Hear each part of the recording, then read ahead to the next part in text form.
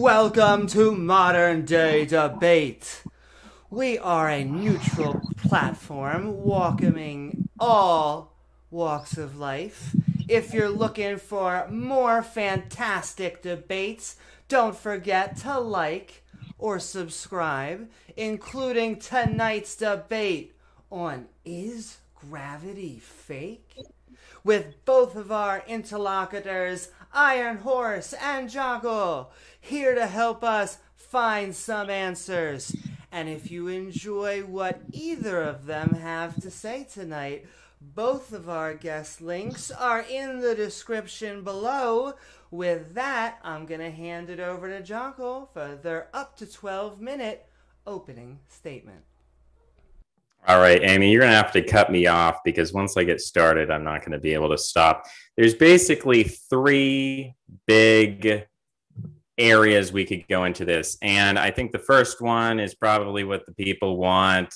You know, it's like, let's talk about the science. Let's talk about the Cavendish experiment. Let's talk about special relativity, density, buoyancy, get into all those details. And I'm happy to do that. But what I think might be more interesting, deeper, and more important is to talk about epistemology. That is, where do we get our truth? Where do we get our sense of knowledge and ultimately authority? I want to get into theology as part of that. And I also want to talk about psychology. I want to talk about what makes a person a globalist. I'm a globalist, you know, physically, politically, but also what makes a person a flat earther, or more generally, what makes a person conservative, traditionalist, a dissident, someone who is not, you know, riding the wave of loving science and whatnot. What psychologically makes a person like that? Because I think at the end of the day, the beliefs that we hold are often rooted in deep psychological needs we have that in some senses we all share these things in common, but they express themselves to different degrees and in different ways in each individual. So I guess just to split those three sections up here into a 12-minute intro, we've got the Cavendish experiment. The Cavendish experiment is essentially you've got a room, you've got a hanging twine or wire rope, and you've got something like a ruler or a stick.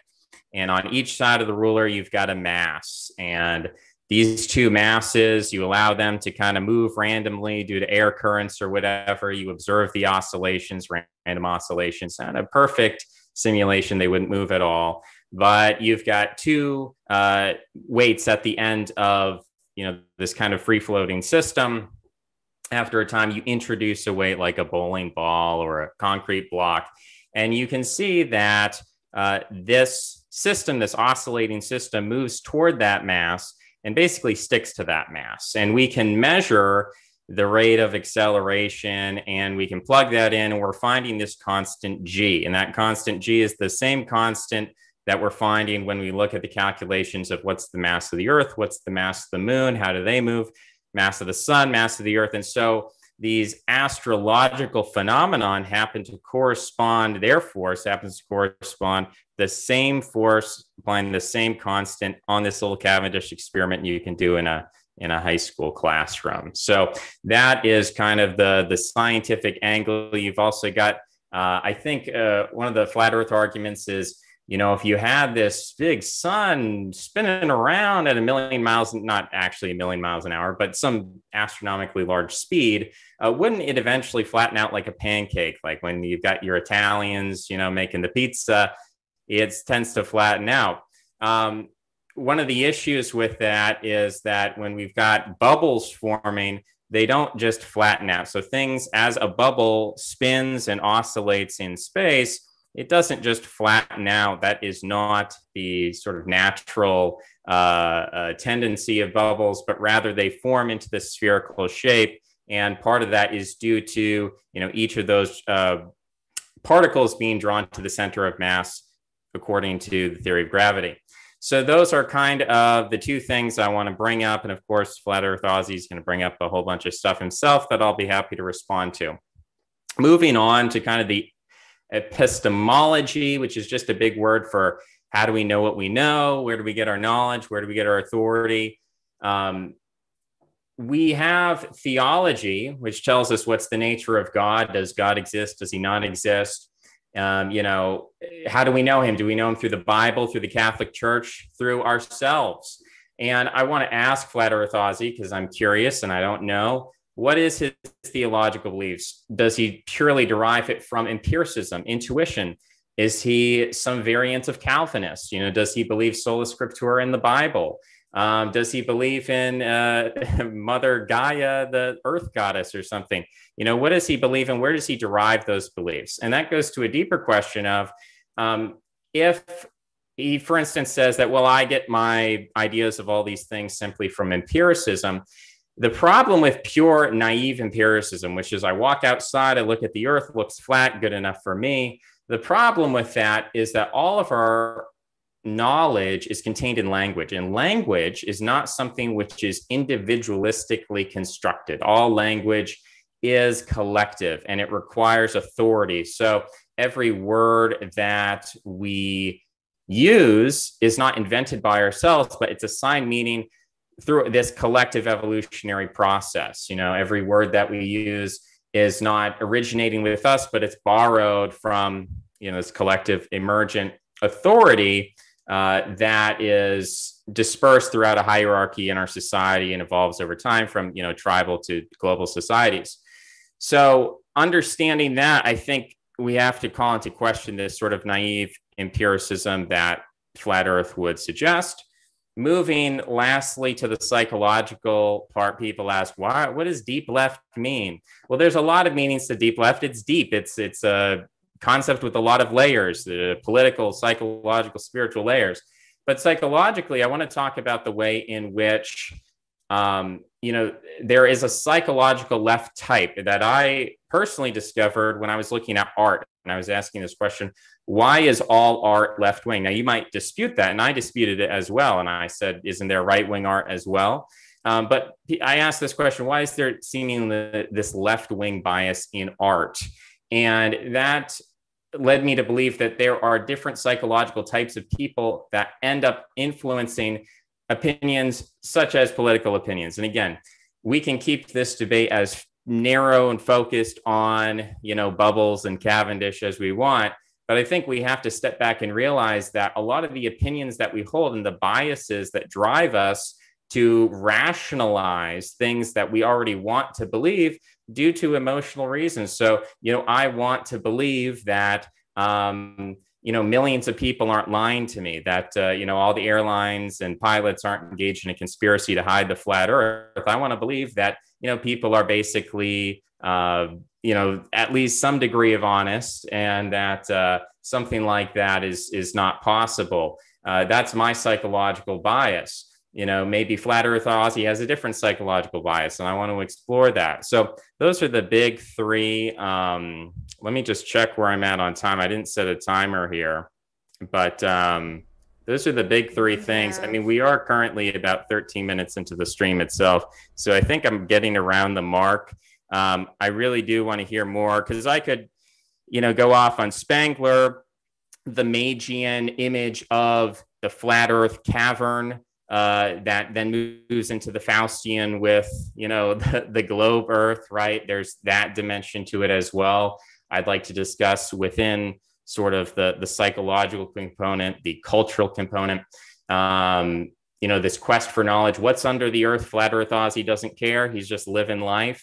The Faustian spirit does care about knowledge and space, infinite space, in fact, exploration. So that, I guess, is kind of the annotation or the asterisk to the psychological component to this. So I think with that, I should cut it off there, wherever I'm at in my time, and give it back to Flat Earth Ozzy. That sounds great. Thank you so very much, Jokkul, for your opening statement. And I'm going to now hand it over to Iron for your up to 12-minute opening statement. Well, thank you very much, Amy, and thank you very much, Jokkul. That was very interesting. It was not at all what I was expecting, which is interesting because all I do have here is the written word. And I do apologise if I go slightly over the allotted time, because I would like to read it all, and I'm quite happy to let you have extra time if you wanted to go further, if you wanted to as well. So basically, I've written down, and I'm just going to read it word for word, because I'm very good at forgetting stuff otherwise. You know, as somebody who loves a bit of a drink, I've got a bit of short-term memory problems at my age. You know, I'm getting old and stuff. So my intro starts with, well, good morning, good afternoon, good evening, and good night. It's always a pleasure to be hosted on Modern Day Debate, the world's leading non-partisan neutral debating platform. My name is Ross Thatcher. I can be found on Quora and Facebook by that name, currently enjoying yet another 30-day stint in Facebook's prejudice prison, thanks to sharing facts about vaccines. I'm now known on YouTube as Iron Horse, formerly known as Flat Earth Aussie Jesus. Iron became the initials of iron because the initials of Flat Earth, Fe, are the scientific symbol for iron, while my Christian name Ross in ancient Teutonic literally translates as horse. I almost added gold, symbolised as AU, which is also literally a symbol for Australia, but Iron Gold Horse sounded just a little too pretentious, even for me. I'm quite happy for James to continue with the moniker I began this platform with, Flat Earth Aussie. And on that note, I'd like to thank James for inviting me onto this weighty matter, the Great Gravity Hoax, originally intended to be with a popular regular debater. Unfortunately, or otherwise, he was unable to be here today. So I'd like to thank the late fill-in making his debut, a new face on the scene, and we'll see which part of his moniker he lives up to, whether he's a joke or if he's cool. Not that I'm one to make fun of a person's name, nor to attack that person. A cunning linguist like myself places great value on the phonetic vibration of sound, since the vibratory frequency of sound holds more weight than the manner in which it's spelt. Before the invention of the convention of the modern dictionary, it was common to use a multiple of variations to spell a word. And still, despite a consensus of the way a word is spelled, it might still hold multiple definitions, meaning it might mean many different meanings despite having a mean meaning. And I don't mean to be mean, just average. The etymology of a word gives greater insight into how it came into current usage. For example, a word that once meant to be exuberantly happy has now come to apply as a noun for a member of the Homo sapiens species who prefers to copulate with a member of the same biological sex. Now, there's an interesting word too, biological. I wonder if there's such a thing as autobiological, or am I stretching the boundaries of lexicology too far? Lexicology, being the study of linguistics or words, goes hand in hand, platonically speaking, of course, with numerology, which is the study of numbers, which together could be described as the mathematics of language. When Nikola Tesla told us, quote, in order to understand the secrets of the universe, think in terms of frequency in vibration, it reminds us of the power of words. Be, here, now. Bee? That amazing insect that makes honey in accordance with the hive mind? Here? Of course I hear them making a buzz. Now? Of course I'll be there in an hour. The phonetic sound is energy, frequency, and vibration, which is why the knowers or Gnostics have reminded us that the pen is mightier than the sword. A sword has might and power, but it's a severing tool, a weapon of destruction. But when Jesus, the Christed One, allegedly said, I come not to bring peace, but a two-edged sword, he was literally speaking in parables. He knew that words are swords and swords are words, and all words have more than one meaning. The pen is mightier than the sword. We contain animals in a pen. We lock lawbreakers in a pen, intentionally, a penitentiary. So what is contained within a simple pen is the eventual potency or potential frequency and vibration of every word in existence. One of my favourite childhood authors also wrote short stories for adults. One particular Roald Dahl story was about an author who picked up a hitchhiker who described himself as a fingersmith, not just a mere common pickpocket, as he explains, but a true artist in the ways of distract and deceive in order to relieve them of their possessions. The crafty rat-like man, however, upon hearing that the driver was an author, a published writer, well, his respect went up immediately. As one artist respects another, he subsequently dubbed him a wordsmith. Now, most of us are familiar with a blacksmith, but none of us would suggest that he's a master of darkness or things that are black. More likely than not, his moniker originated from his art of working the forge. The subsequent soot and ash from heating and hammering iron in the forge coated him and his clothing with a film of black soot, which is what led to the term blacksmith, as opposed to his true art, forger of iron. As much to shod horses as to beat out swords. The irony is that his art was done as a forgery, is possibly where the seeds of Black's law originated. In the art of doublespeak, where the law of deception was masterminded to the point that a defendant facing the irony of the bar required an interpreter to face the charge, often a matter so grave it would be described as a very weighty matter. The scales of justice would weigh the evidence, and in the modern judiciary system, a jury of peers would have to be convinced beyond reasonable doubt if the prosecution had delivered a case sufficient to either incarcerate the charged person to a sentence in a penitentiary for a period, or if in fact the matter was so grave, the weight hanging around his neck was sufficient to sentence the accused to a full stop. Sometimes a charge was as dastardly as copulation outside the sacred bounds of the sacrament of marriage. Known as carnal knowledge, a person found guilty would have his tombstone marked for all of his story to see, found under carnal knowledge, after being sentenced to his final grave. Eventually, the number of such fornicators indicated for such a crime grew to such proportions that the overworked stone engravers abbreviated it to simply FUCK, found under carnal knowledge. Those paying final rites to honour the dead soon originated another new word to add to the English vernacular and would say, well, here's FUCK'd. And so we find our way around to the gravity of the matter. Does it matter? Well, if you mind, it matters. If you don't mind, it won't. So what is mind? Do you mind? What does a miner mine? Besides the coal, a blacksmith inflames or ignites in his forge to beat iron into swords or shoes for a horse. If you mind, it matters. It's a state of mind. What's yours is mine. What's mine is mind. Do you possess possessions or do they possess you? That is the grave weight of the matter. The etymological origins of the word gravity comes from the Latin term gravitas, sometimes also gravis. The literal translation of both simply means weight. Thus, we're discussing the weight of matter. My opponent was probably expecting me to focus on the fact that gravity at this stage is just a theory, which indeed it is, but then I expect the usual obfuscation of doublespeak champions to declare that in science, almost phonetically identical to seance, the conjuring of departed spirits or entities, no longer embodied in physical matter, that theory has a completely different meaning from what the average indentured servant / taxpayer understands it to mean, without being mean. Only average. Hence, we must appeal to the educated interpreter or solicitor of knowledge to give us the Black's Law definition. Yeah, we're getting juicy now. When you ask any scientist, any astrophysicist, what is gravity? They shrug. They honestly admit, we don't know. Next question. They can tell us what it does, but what is it? It's a simplistic theory. Words designed to satisfy a young inquiring mind new to the concept of living on the outside surface of a spherical open-air planet spinning and hurling through a vacuum of space. As to why and how everyone everywhere can always appear to exist on top of the ball and no one is slipping over the edges or dropping off the bottom. They called it the force, but it wasn't scientific sounding enough. Let's use the edumacated words, which we use everywhere in science, the Latin term gravitas. But they know that means weight. We'll modernize it and call it the weighty matter gravity. What does it matter? Physics, after all, is merely the observation of how physical matter behaves. We'll even write down some of these laws of matter. An object at rest remains at rest unless another force acts upon it. Seems reasonable. The force keeping it at rest must therefore be its own weight or mass. Conversely, we can assume that an object in motion remains in motion unless another force is acted upon it.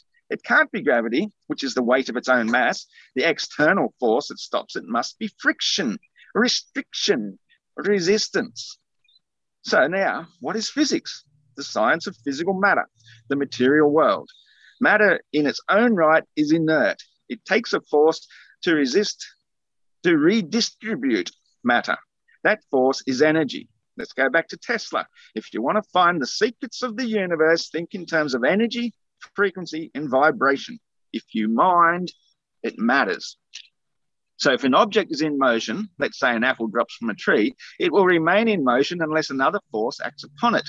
Enter Adolf Neutron, Copernicus. Arrow toes to the knees. One of them brainiacs anyway, from centuries ago, who was still dipping ostrich feathers in inkwells to scribe the parchment. One of them got beamed by the apple good. Yeah. But what happened when the physical matter of his skull and brains intermediated between the object in motion and not being in motion? A resistance.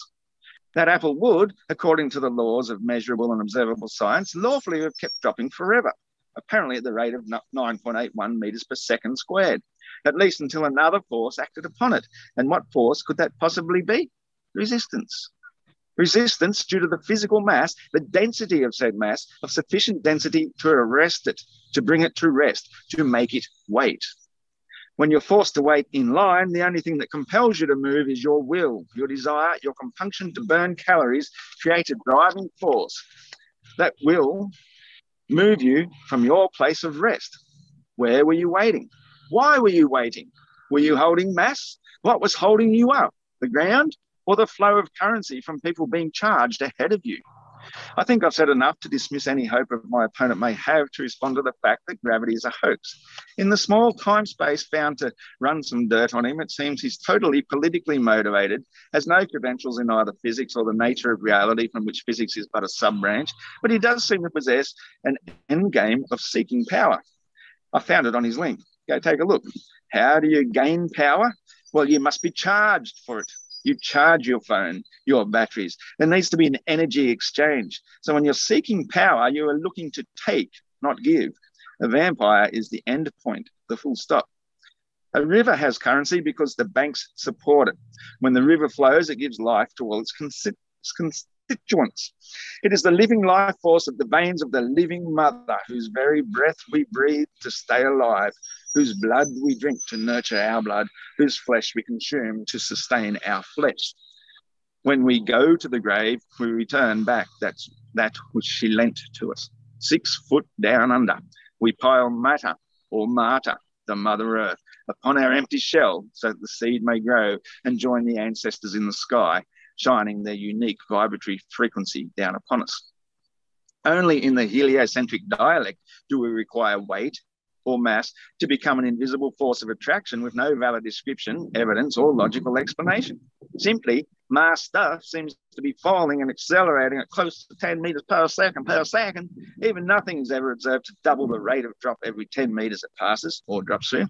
It's simply the rate of any mass dropping through the medium of air. Get to a high bridge, drop a baseball and a shot put of equal size, and both hit the water at exactly the same time. Then your magical invisible pulling force gets selective. It gladly pulls the lead ball down to its inky depths, but tells the lightweight ball to go back to the surface now. You've too much hot air in you. But the density of the lead, your god of the gap's gravity kindly welcomes it down. Such a grave matter. If relative density gives some things buoyancy, then surely the only mathematical equation we're required to adhere to is the relative density between an object and the medium it's in.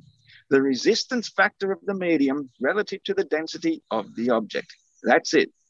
The only time we need accept any electrostatic forces of attraction is should you invoke the caveman dish trapolio, where objects suspended will never truly be at rest anyway, nor will fluid air surrounding them, so left to their own manufactured devices, they will eventually come to rest against something which resists them moving any further, possibly assisted by an electrostatic charge created from air molecules rubbing off on them. Weird, eh? Rubbing on to get off.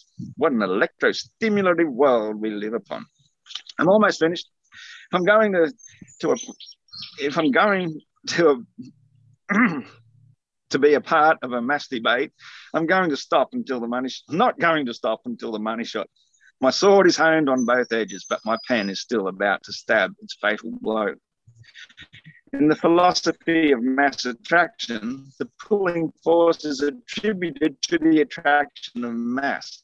The greater the girth or width of the earth, the more things of matter are attracted to it. Yet, to prevent them into the sun, and the sun being attracted to everything else in the galaxy, and every galaxy beyond us, everything colliding back into the singularity which created the Big Bang, well, we have dark matter, Black's law, everything which keeps everything within its place according to the observable laws of density and buoyancy, or to be scientific, relative density and resistance. Looking forward to seeing how Jokkul can respond to that. Woohoo! Thank you so very much, Iron and Jokkul, for your opening statements. And with that, we are now going to move into of open discussion. The floor is all yours, gentlemen.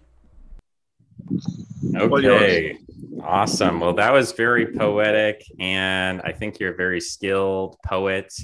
I appreciate this kind of discursive thinking where 2 hours before the debate, you just write a word salad. That's your words, not mine, not an insult, but it's a beautiful, tasty salad.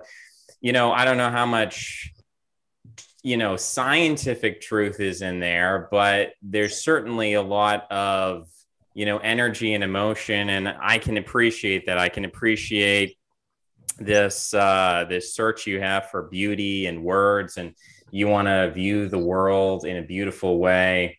And in some ways I can appreciate that, which is sort of why I brought up earlier this Spenglerian example of the Magian conception of the world dome. So when you read the Bible, I think it is pretty clear that the ancient Hebrews did have this concept of pretty much a flat earth with this heavenly firmament, and it's almost like a glass dome with various planets and stars, and it's a beautiful picture. And maybe this is kind of really going into crazy town, but isn't that what Minecraft is? I don't know if you've ever played Minecraft before, but I think Minecraft is the greatest argument for the flat earth, not a scientific argument, not an empirical argument, obviously, but an aesthetic argument, an argument that, wouldn't it be a more beautiful, a more simple, a more aesthetic world if everything was just flat, with like these clouds, above on a ceiling, and, everything is kind of contained in this space, and it all just seems to make sense. And it appeals to us on like a basic fundamental level, to the point where, you start to wonder, is there something genetically inborn about this belief? Is this something you mentioned, our ancestors in the sky? That is anthropologically something that we see pop up all over the place, this concept that when we look up at the stars, those are representative of our ancestors. So a lot of the beliefs that you're espousing through your poetry, I think, are important to take note of, and not to simply dismiss as idiotic or stupid, but they're important to take note of as for the appeal of their aesthetics, for the beauty of the picture that you're forming. And there's a power in that I think we've forgotten and we've dismissed with science and we've neglected.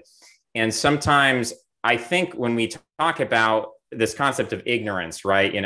People on my side would say flat earthers are ignorant people. But I also think that the people who just sort of blindly adopt the science without really understanding the pull of your position, I think they're also ignorant. They're ignorant of, a deep aesthetic, intuitive desire to understand the world. And another example I'd give of this would be, Plato's cave, this cavern that we exist in. It's the self-contained world. Of course, in that example, Plato says there's an outer world, right? There's an outer world outside of the cave, and we need to go into that world. And that is, I would say, to some extent, this proto-Faustian vision of we need to get out of the earth. We need to find out what's under the earth. We need to go into infinite space. So, these two contrasting views of the world are not purely empirical, although, I obviously think there's an empirical reality to one and not the other. But I think there is this deeper emotional, artistic, poetical draw that each of them have. And there's a separate psychology that's going to bias us toward these things. I mean, do you feel, for example, that there are certain people in this world who, are more drawn toward the beautiful simplicity of the flat earth, and then there are other people who are sort of these egghead, science-y nerds or whatever, who just follow whatever authority tells them to do? I mean, do you see that at all, Iron Horse? Okay, well, you've mentioned quite a lot there, so I guess I'll just take you on the last bit, because I tend to like to, if we're going to argue point for point, we'll just do one little thing at a time. But I'm quite impressed, first of all, the fact that you didn't just go straight into the whole sciencey stuff of physics and Einsteinian and Newtonian sort of crap, because that's impressive, because it's the sort of thing I was expecting, and the fact that you were basically talking about the etymology of words was very surprising to me, which I really appreciated. So you're talking about more of a poetic view of how we view reality, because reality just happens to be on this place we call Earth. We've in the past, we've made many assumptions. All the philosophers and the scientists and so forth have made lots of assumptions of what Earth actually is. But basically, it is just a realm that we live upon. And ideally, the whole point of it is, yes, we do want to make it as beautiful as we possibly can. We want to see it in the most simplistic terms, because that is what truth is all about. If you have to obfuscate truth in a whole heap of complicated nonsense, then it's probably not true. That's how you tell the greatest lies, is by obfuscating it the most. That's what the William of Ockham was all about. The most simple, direct explanation for a thing with the least convoluted assumptions is more than likely the truth. And so that's how we have this Occam's razor of what is truth. And I think that the flat earther has generally, he started off as a globe believer. He was a full-on heliocentrist, and he fully believed it, at least in my case. I absolutely fully believe the whole heliocentric view of the universe, of our existence, of us living on this special little spinning blue ball hurtling through space. And then the more and more I looked into it, the more I just realized, none of these things are adding up. What observable parts of those assumptions can we prove in the classroom, in the laboratory, in reality? I've got winds wafting around me. These winds are the atmosphere. But they were told that this atmosphere is moving with the Earth. No, it's moving completely independent of the Earth. In fact, the Earth doesn't seem to be moving at all. And there's nothing scientifical that we can do, no instrument that can detect motion of the Earth. So we have to rethink things and say, well, the whole idea of an atmosphere moving with the Earth through a vacuum of space, and the only thing that holds it together is this invisible pulling force called gravity, which is what we're here to discuss today. And this pulling force of gravity makes no sense in any observable experiment that we can do. For example, the hammer throw event in the Olympic Games. We can swing a weight around and around on a string, and the minute we let it go, it flies off in a straight direction.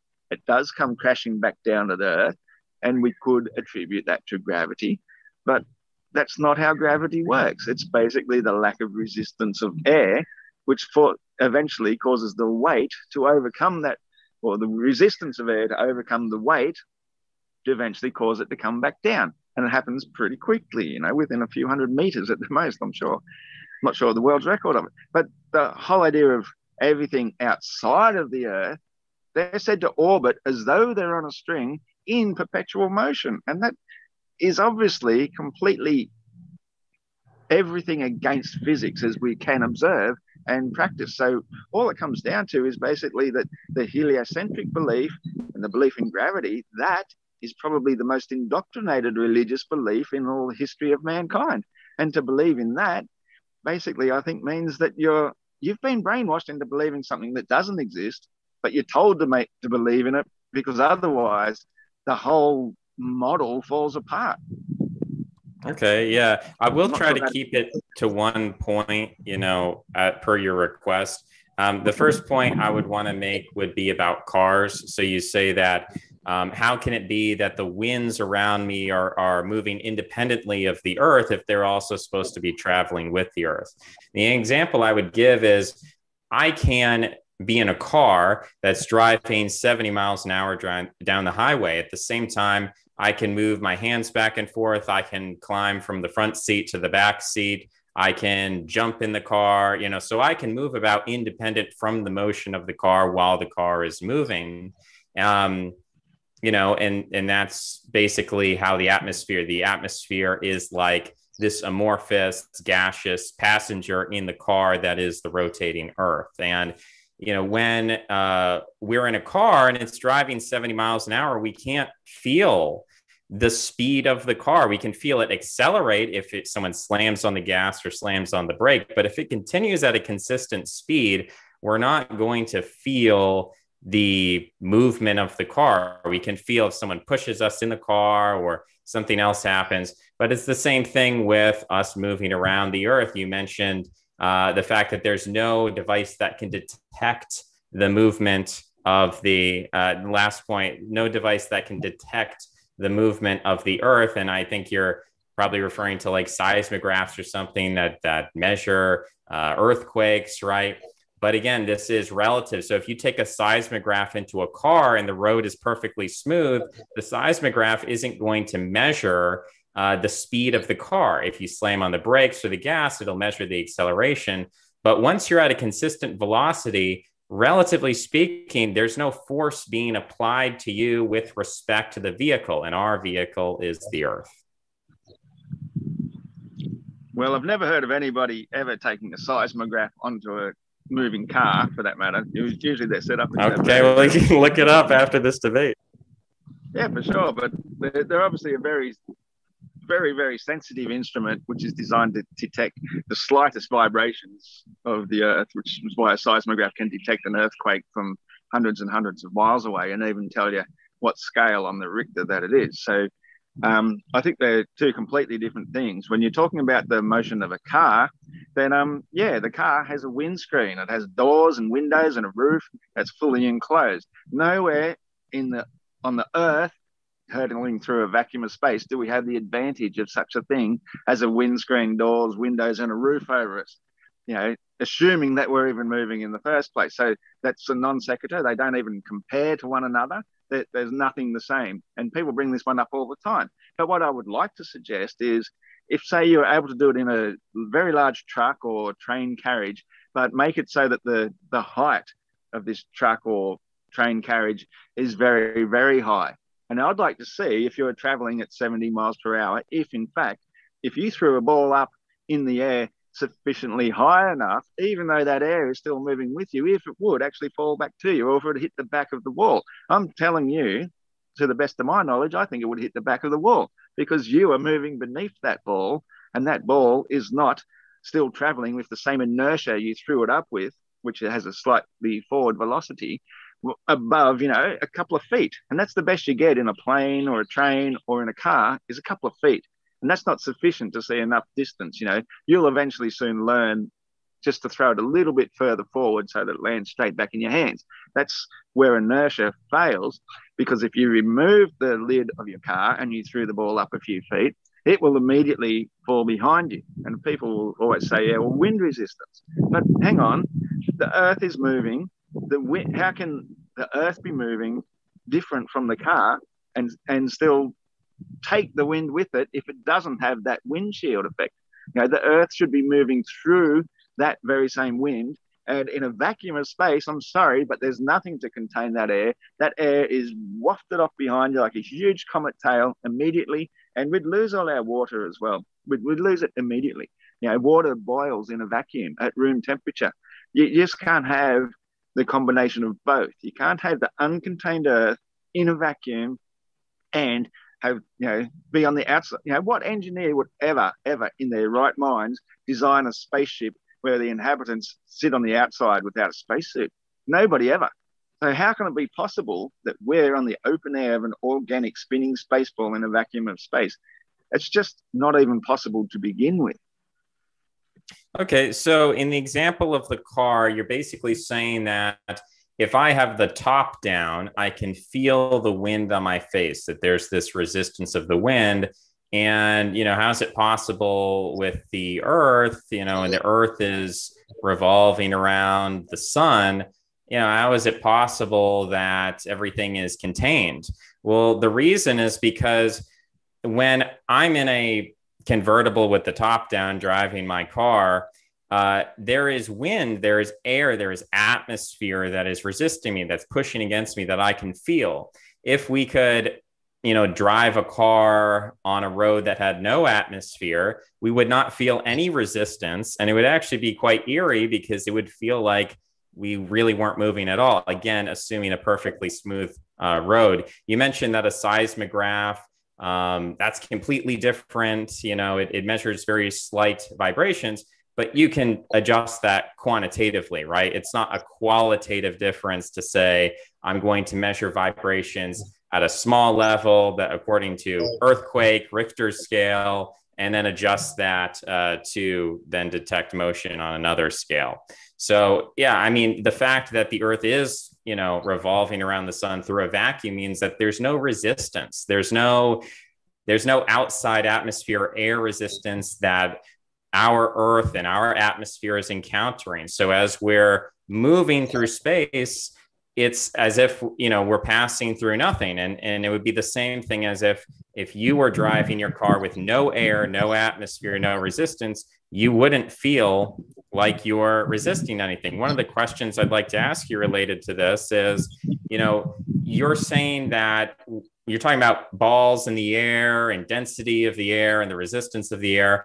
Are you saying that if there was no air at all, or just that the air was thin, because maybe you think vacuums are impossible. Let's say we're up in very thin air on the top of a mountain. If I drop a ball on the top of a mountain, is that ball going to instantly hit the ground because there's no air resistance, or at least is it going to be proportional? So if I say I'm on top of Mount Everest, there's half the amount of oxygen up here. If I drop a ball, should it drop, twice as fast? Well, that's exactly where you've got your whole mistake. In a nutshell, like everybody, there's a bloke in the chat was asking me before this started, why, if the air is less dense above us, do things fall down? Shouldn't they be falling up? But the point is, resistance comes from more density. It doesn't come from less density. So if something is less dense above a thing of matter, a thing of weight, with mass, weight, and volume, then it naturally seeks downwards. That is the first law of science, is you observe what is happening. What are all our observations saying? A thing of mass falls down. We don't have any say in that. That's just what it does. And when it stops, it's stopped because of a place of resistance. So if you've got even thinner air, less and less dense air, it's giving even less resistance. So it will actually fall slightly faster until it suddenly reaches the air, and then it suddenly gets some air resistance because of its shape and resistance factor, and then it'll reach a terminal velocity. But it won't stop because air doesn't offer sufficient resistance, unlike the ground. So when it hits the ground, bam, that's where your maximum resistance is going to be. And so the Earth itself, if it was moving through a vacuum, it is the thing of resistance. And it would be pushing itself straight through the atmosphere. It wouldn't give a damn about the atmosphere. All the air would be on the backside of the Earth, and it's spinning once every 24 hours, but it's also speeding around the sun, as you say, orbiting the sun. It's going 65 times faster than it is spinning on its axis. So you've got a combination of two different factors of it hurtling along at 67,000 miles per hour, spinning at 1,000 miles per hour, and the air, obviously, it's going to go to the place of least resistance, which is the vacuum. You have to have a container to contain gases. You can't go up to the gas station or somewhere to fill up your gas bottle and say, oh, well, I don't need a bottle. Gravity can be my container. That stuff is going to dissipate and spread out. You need a container to contain gas, assuming that we are in space, which my last debate here was all about whether or not we are in space, and obviously we're not. The stationary plane of Earth is at the bottom of the known universe. It's the only physical plane of existence, and everything, including the air molecules, the water molecules, the physical stuff, it all finds its place according to the observable and repeatable logical laws of density and buoyancy. And in that very rare incidents where you do something like the Cavendish experiment, where you've suspended some weights from strings so that they're sort of balanced, they're never going to be perfectly still. They're always going to be just the tiniest little bit of movement. You can't tell. I made one note about that. You said a perfect simulation. And yes, in a perfect simulation in a computer, that would technically be correct, because you haven't got reality of physics affecting something in a simulation. In reality, we do have air, and air is a fluid, and the air molecules are constantly in motion, and they will eventually impart some amount of electrostatic charge to any object, especially if it's plastic or whatever. And eventually, these things will come to rest against one another. And that is not proof of gravity, because what that is saying is that the gravity of the Earth, which is like 1,000,000 billion times stronger than the gravity of a bowling ball, that this little thing is going to overcome the gravity of the Earth to be attracted to the bowling ball or the cement block, as you put it. I never heard it that way before. But that would not be how gravity works. The pull of gravity of the Earth would always be stronger, and that thing would never be attracted to the larger ball. So it's another beautiful flat Earth proof of the fact that everything in motion is eventually going to come to rest at something that will resist it, and then it will stay at rest until another force acts upon it. So Cavendish experiment. Yeah, in the Cavendish experiment, the force of gravity is pulling those suspended weights downward. There is no rotational force outside of random oscillations from air currents. When you place a weight like a bowling ball or cement block, you can have vectors. I don't know. Have you ever heard of vectors before in physics? Force vectors, right? So while something like a cannonball, right? A cannonball can be... Vectors everywhere. Yeah. So when a cannonball is shot out of a cannon, there's a force vector that is driving it, let's say north. It's shot due north, but at the same time, there's a gravitational force bringing it downward. So you can have multiple forces in multiple directions at the same time. With regard to this question of how can the atmosphere be contained on the Earth? Why doesn't it all just dissipate? And you gave the example of, you go to the grocery store and you get a beverage and it's contained within some kind of plastic or glass.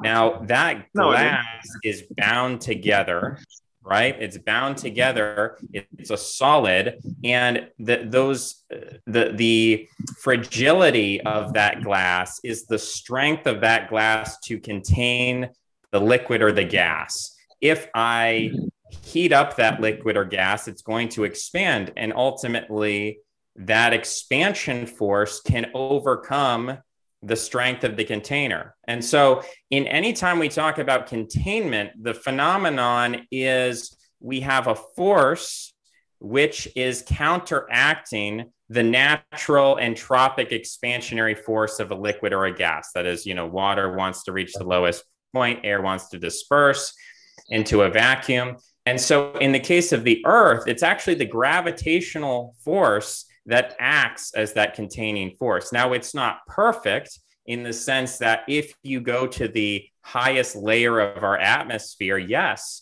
there is a little bit of atmosphere that's kind of floating off into space. There's a minuscule amount when you reach that limit. But of course, here on Earth, it's close enough that it is basically contained by, its own weight with respect to the gravitational pull of the Earth, as well as the weight of all the atmosphere that's above it for miles and miles. So gravity. So I just have to ask you then, what is gravity? That is a great question. And it's one that we would like to know more about. And I think we can all admit that we don't know everything. Like, you don't know what's on the bottom of the Earth.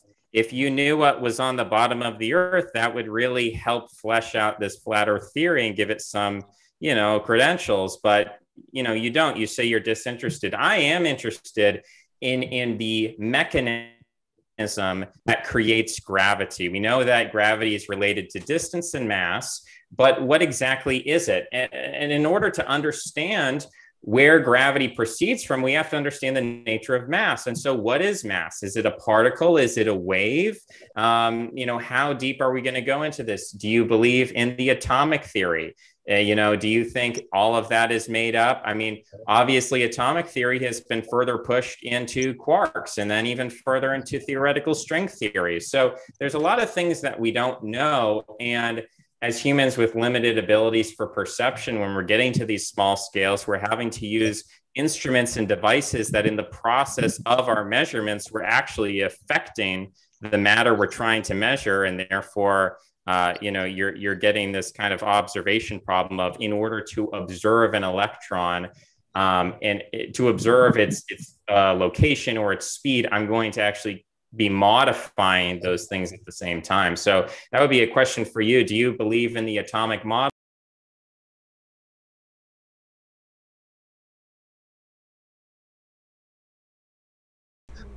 That was basically the answer. So the Earth is ageless. Man has always existed, and this whole concept of 6,000 years ago, that's just somebody's record of it after their particular reset. Man has always existed and will always be. And all right, guys, this is going to be our second half. Welcome everyone back to Modern Day Debate. We are in the open discussion of, is gravity fake? We're about halfway through it, and so I'm handing the balls back over to Jokkul and Iron. Handing the balls back over? That's really cool of you. I was in the middle of having a rant, actually, and it was Jokkul who explained to me that we've gone into lockdown. We're in the middle of a COVID situation here, massive lockdown. So I had no idea what train of thought I was in at the time. I'm sure he would remember, because he's much younger than I am, much better good looking, and so he will have a much better memory of the questions he was asking me, which I was in the middle of going in a massive rant about answering. And over to you, Jokkul.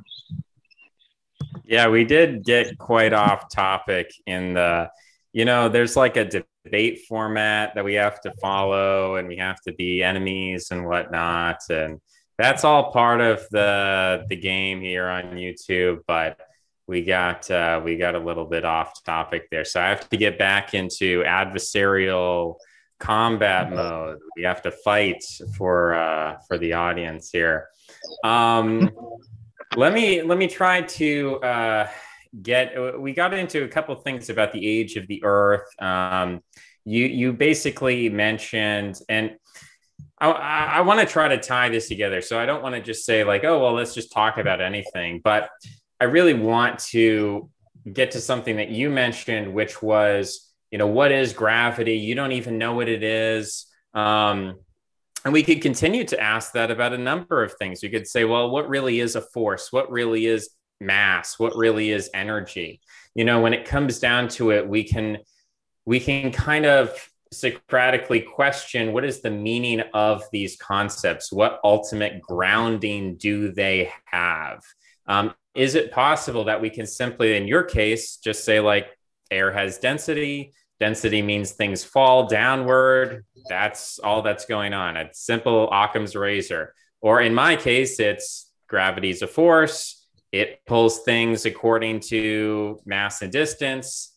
Simply what it is. There might be something deeper to it. I just don't know, but that's as much as I know. If people have theories about gravitons and bending space-time and whatnot, and whatever mechanism it is, it's like there are these forces, and things do exist, and the question is like, at what point can we be satisfied in a truth? At what point can we be satisfied in a knowledge? And the example of why I'm bringing this up is you said something like, off camera, you said the Earth is ageless and men are ageless. And this is going back to what I introduced in part one, kind of related to a civilizational worldview, right? That in a Magian worldview, Judaism, Islam, Christianity, there is a beginning and an end. There's a certain teleology, a soteriology of salvation. We start at a certain place, we go through a certain fall or trial, and then it's like a 3-act play. We end up at the end, with some kind of transformation. But when you suggest that things are just sort of endless and ageless, without a beginning, without necessarily an end, that same question of grounding comes to mind. It's like, well, where's the ground of these things? At what point do we say, this is simply is what it is, and we're not going to question it further? Or at what point do we say maybe there's some kind of underlying mechanism. Maybe there's some kind of, further truth that we need to investigate. What's your take on that? Oh, well, I think the quest of knowledge is never going to end. We're never going to have all the answers to everything. And if we do, if we reach such a stage of enlightenment, it's an interesting word, the word light itself. To become light means less than heavy. And what is heavy? Well, that's the weight of things. So there's like the two spectrums of things, light and darkness, or enlightenment and the grave. Like if you become enlightened enough, I think eventually over a period of time is that even humanity reaches a point of mass consciousness where they become enlightened and they raise to a higher vibrational level. And then meanwhile, we've got this particular level, this planar Earth that we're on. This is the physical plane. This is where star seeds get planted to see whether they make it or not to become a star. And so literally we're sent down here to be tested, to be tried, to be stuck down into the soil of this matter to see if we're capable of reaching a stage, the vibrational, intelligent, conscious stage. We can easily exist as monkeys and stealing off one another and do all things. But as soon as we invoke rules and laws and things which make society a better place, and then we strive to make this world a better place, then we have a purpose. Our purpose then is not just to survive. It's not just to be better than other people and be smarter than them or to show them off, but show them up in a debate. I've got no intentions of doing that with anybody. All I'm hoping to do is plant seeds that will make people strive to want to do something better, to make the world a better place.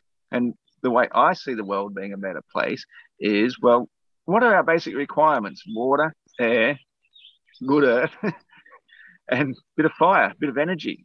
So those things combine to give us a better quality of life. And if we control them consciously, we can make the world a better place. So, sure, we can just go out and plant some seeds in the field and a certain percentage of them might survive. But if we do it with intelligence, that's our purpose in life, is to apply our intelligence, our inborn intelligence, which is what our purpose is, to apply intelligence to improving things in a better way, to make things better. And that's why, a genius, for example, will invent a better invention, something that will make the world easier for people to move on with. So we don't have to spend half our time out in the field pulling weeds or ploughing or whatever. We can spend more time applying our intelligence to higher aspects of life, which is the finer arts, whether it be, for beauty purposes or whether it be for something that is a functional purpose. But that is the purpose of life. And I think that we go through these resets. Like if we look into our not so distant past and we look at some of the things that the people were able to do, like, they built pyramids. Okay, that's a long time ago. But they had carvings in solid marble. And we expect to believe they used a chisel and a hammer to carve these intricate, like fishnets and hair and absolute beauty of things just by carving it. No, because we're thinking with the wrong frame of mind. They had an advanced technology or understanding of the matter of things, the way matter works. And I believe that that's why we get these resets every so often, because what happens is all these people, they reach a state of consciousness. They no longer need to exist here in this physical plane. And so what happens is they all just go up to a higher dimension. And then meanwhile, we're left with a bunch of orphans with no idea what's going on. We've got orphan trains of people going everywhere. We're looking at this major architecture, and we're supposed to believe these people were doing this with the horse and buggy type days. But as you look in the places they were living in, they're just bloody little tiny wooden huts. And, if you're lucky, they had tin, if they could even evolve that far. But we've got these massive, grandiose buildings that have been around for centuries upon centuries. So I think that yes, mankind has always existed, and we reach a certain stage, and then what we do, we we run out of things that are interesting, so we just do another reset, and that's why we come back again and we go, that was fun, but I've run out of fun. I've got to do it again, and so to me, that's the whole mind of God, if you wish to use such a term, is that if God knew everything, then what is the point of its existence? It would be bored shitless. As I know everything. What's some little loophole I can find that I can put myself into to go and make life interesting again? Oh, I know. I'll just be born as a newborn baby and discover everything all fresh again. That's what I think is the purpose. All right. One of the things you said in there was about fire being energy. Is that just a metaphor, or is all energy in the universe reducible to what you call fire? Energy is just a word. Energy is just a term that human invention, and generally we apply it to something that's of matter transforming faster than it usually transforms. I mean, you can make a compost pile and things break down slowly, but if you light a fire, then that breakdown of things happens quite energetically. And so we apply that term energy. But basically everything is, I guess even Einstein told us that it's matter times the speed of light squared. So everything is in a state of transformation. It's I wouldn't say that fire is the only state of transformation. It's just one of them.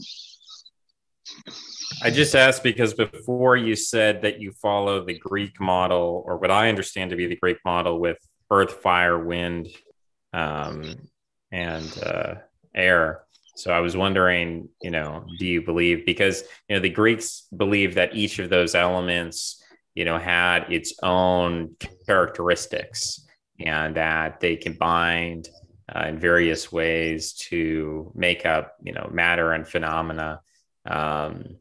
So I was wondering if you believe that fire is, that basically any motion at all is the result of tiny little fire, which is basically what the Greeks believed, or if you think those two things if you think there's something separate called energy, which is separate from fire, that maybe fire is a particular phenomena of it,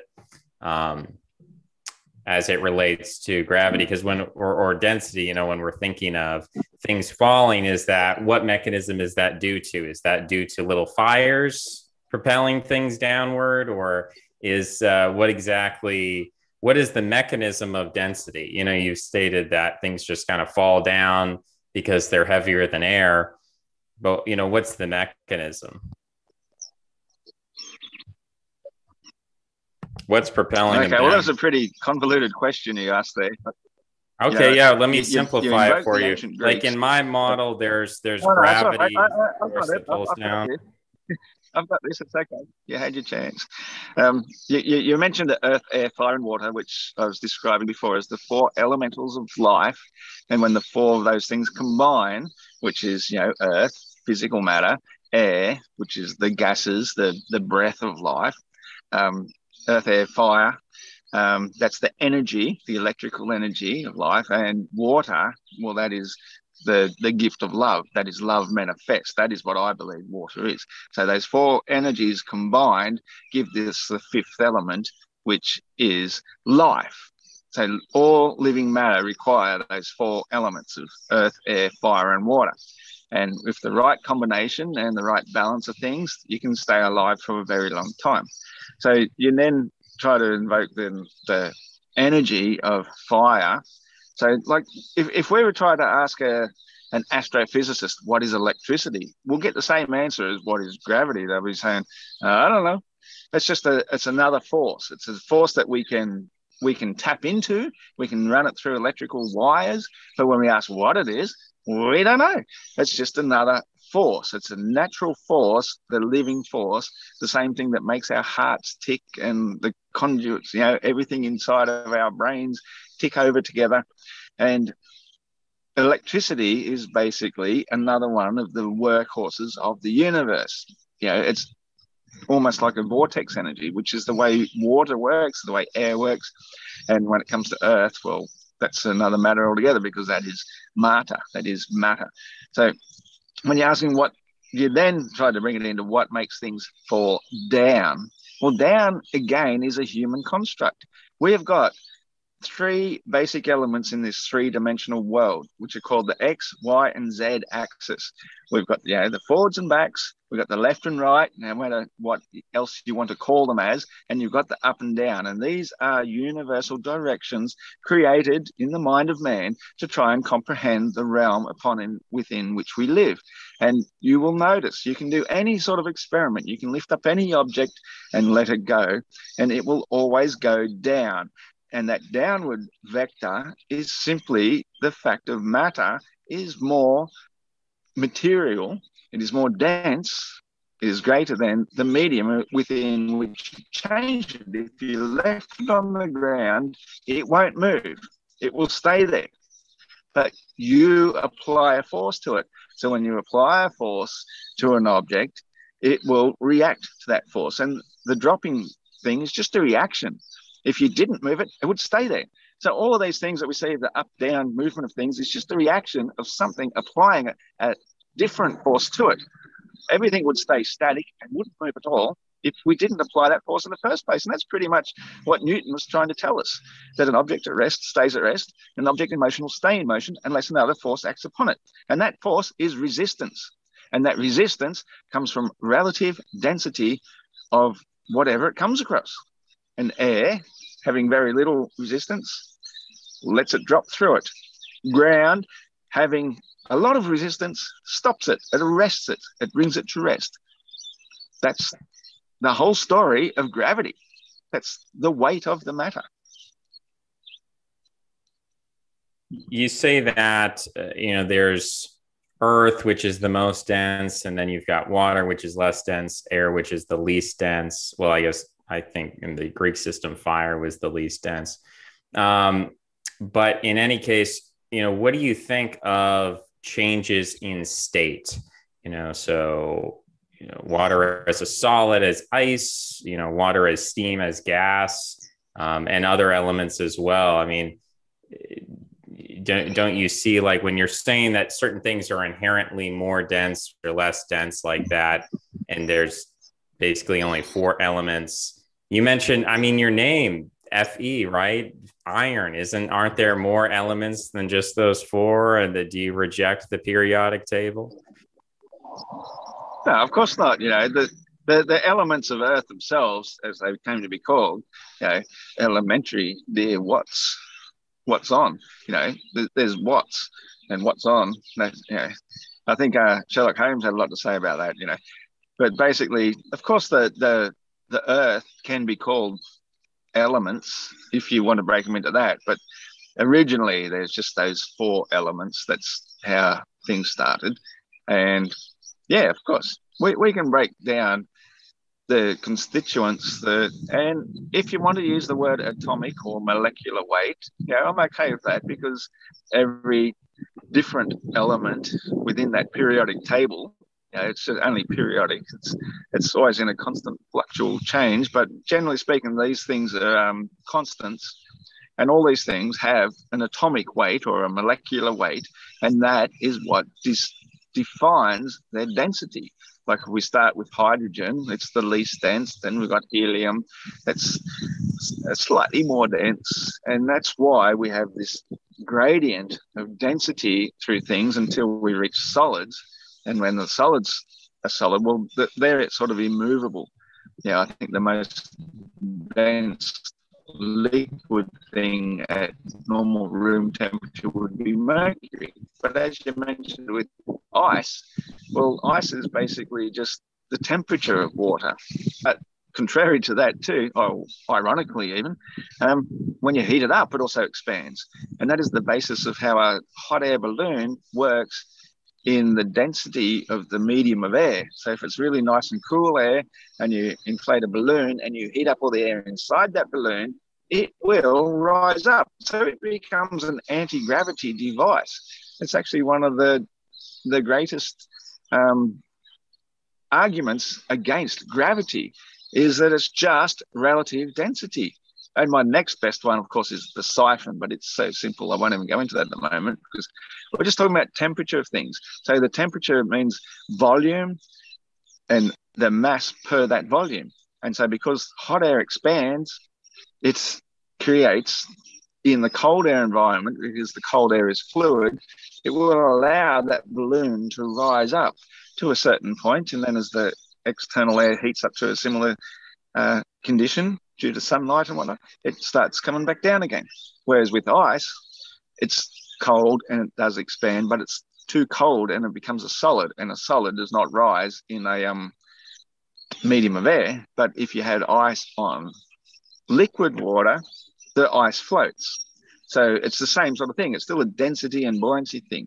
It's the same molecular construct, but the temperature of it, when it's cold enough, it will float on the water, and in air, it does the opposite thing. So basically, we've got this sea level,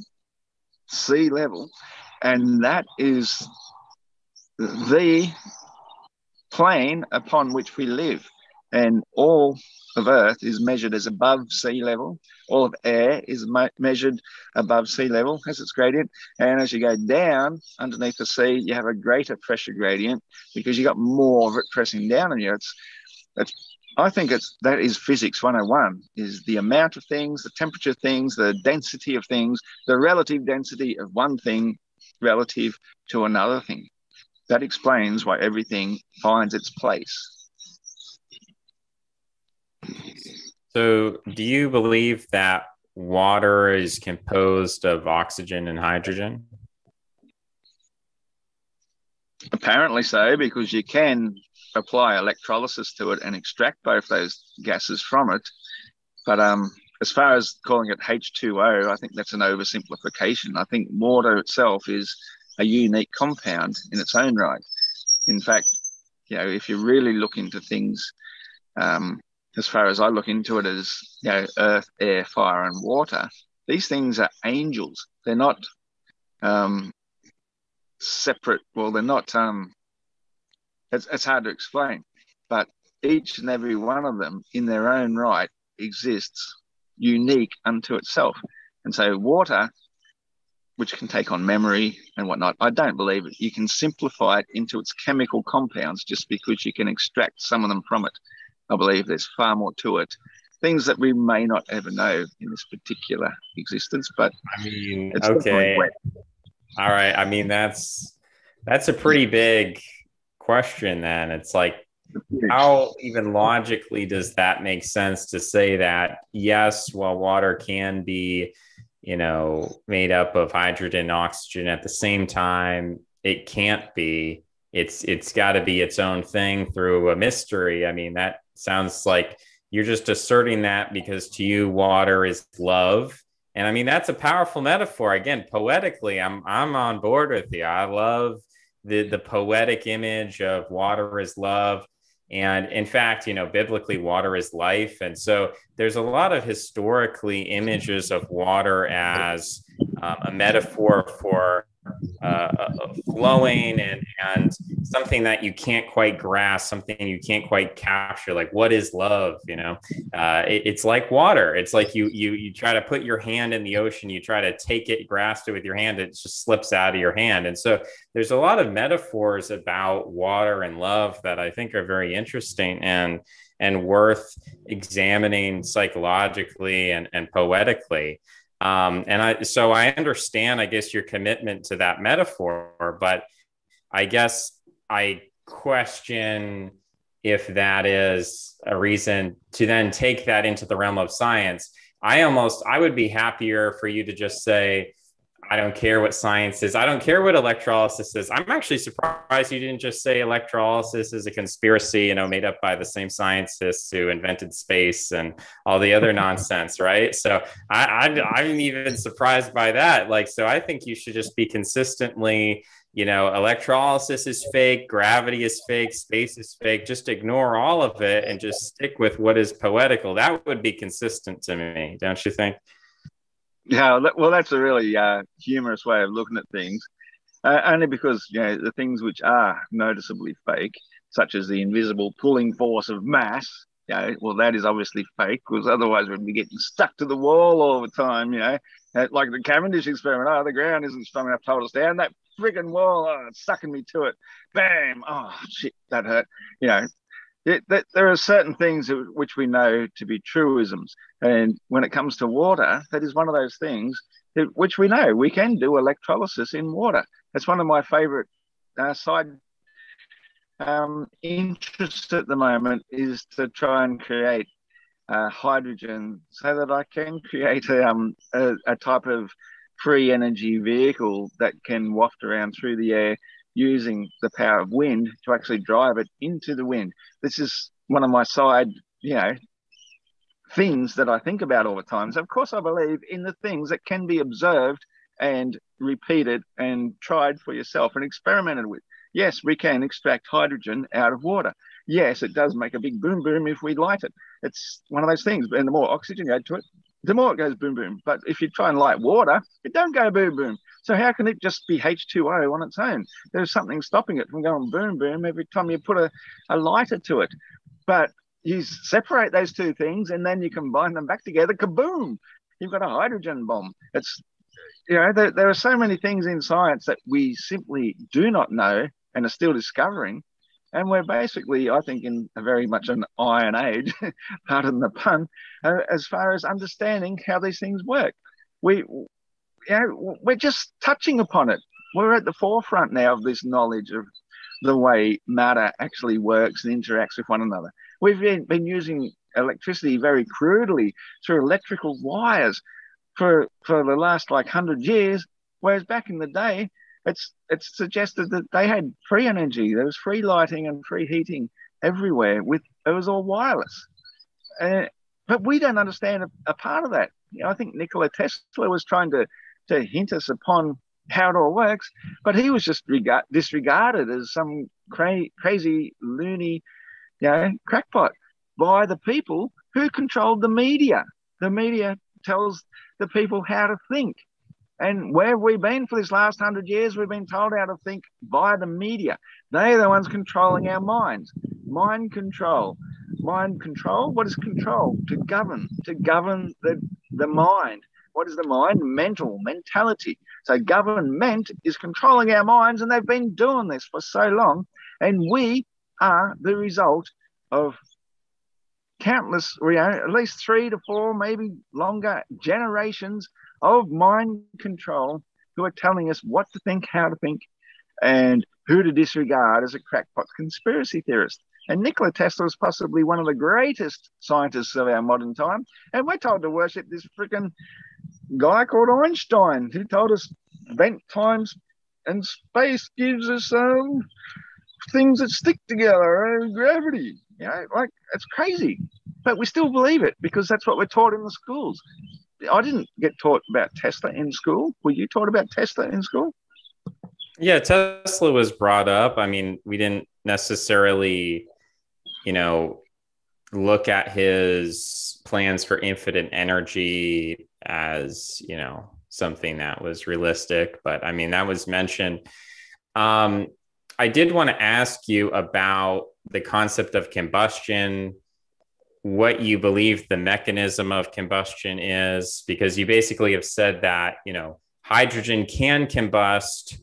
You know, I think, I hope you admit that oxygen is necessary for combustion, but, you know, water doesn't combust. So, you know, how would you explain combustion? Is it gas elements transforming into fire elements, or what exactly is that process in your opinion?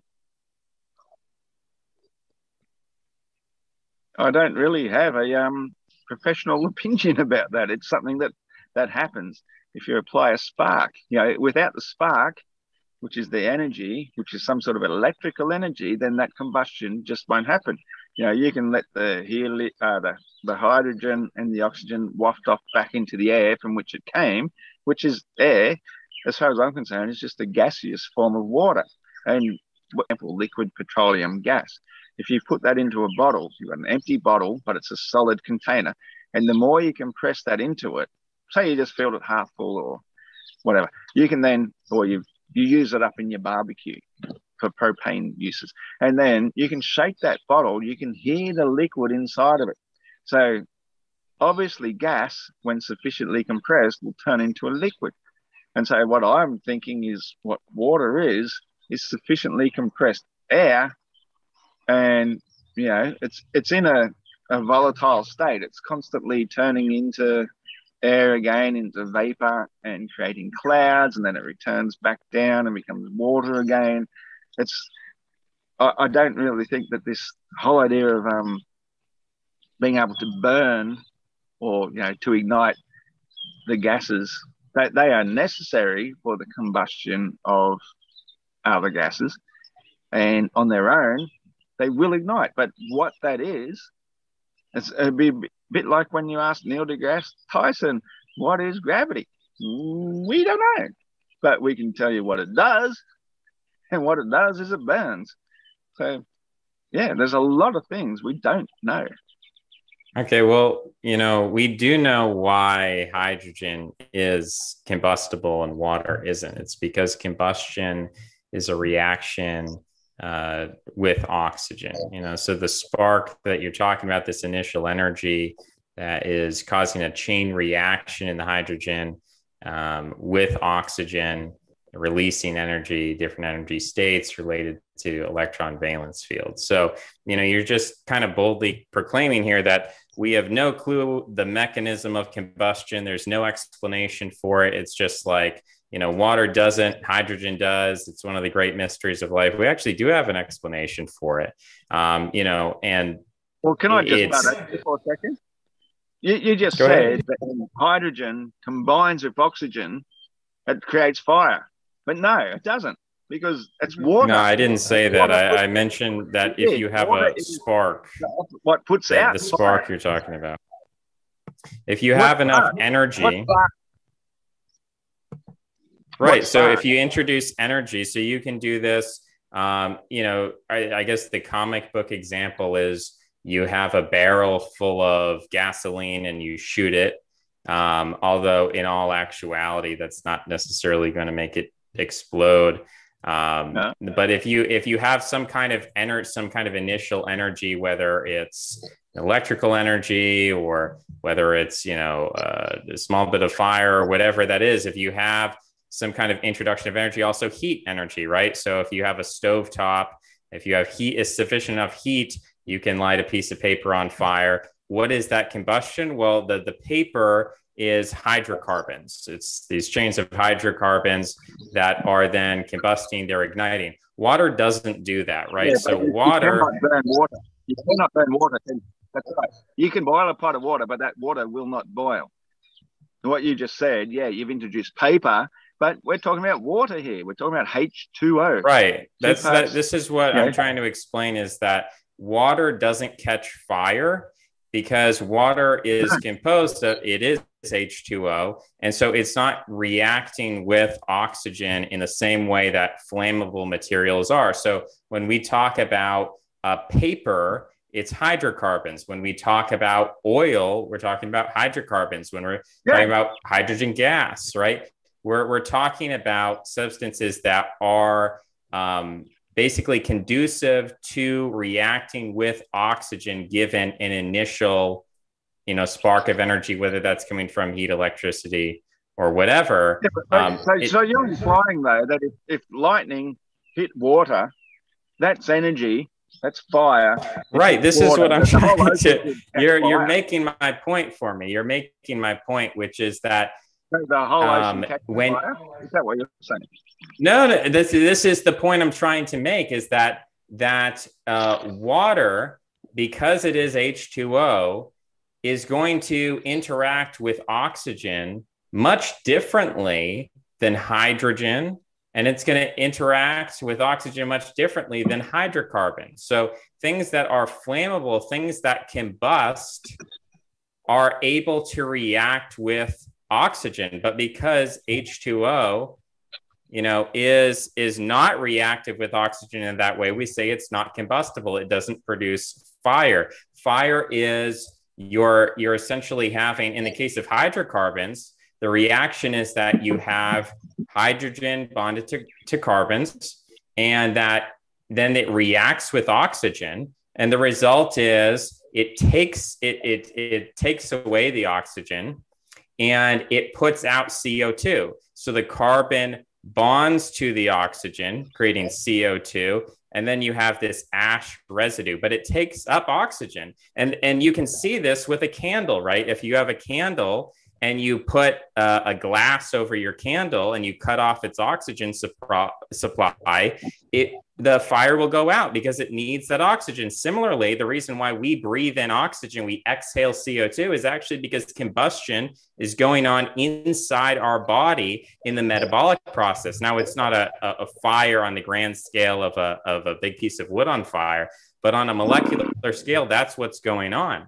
So, an understanding of these kinds of like basic, ninth grade biology type facts is important to bring up in this context of when you just wave your hands and say, I only believe in the things that I can see, and I only believe in the things that I can do. And we just don't know what fire is. And we don't know why water doesn't catch on fire, hydrogen does. Well, we do know that. We know the mechanism of that. And so when you admit that you don't know these things, it implies to me that the kind of basis for just dismissing gravity as a hoax is a little bit shaky.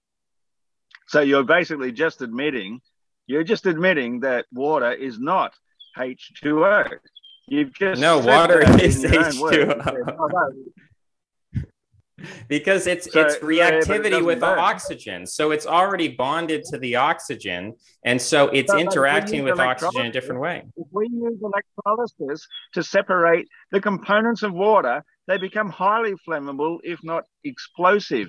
Correct. You've just admitted because that. They're no longer bonded together. So then what is electrolysis?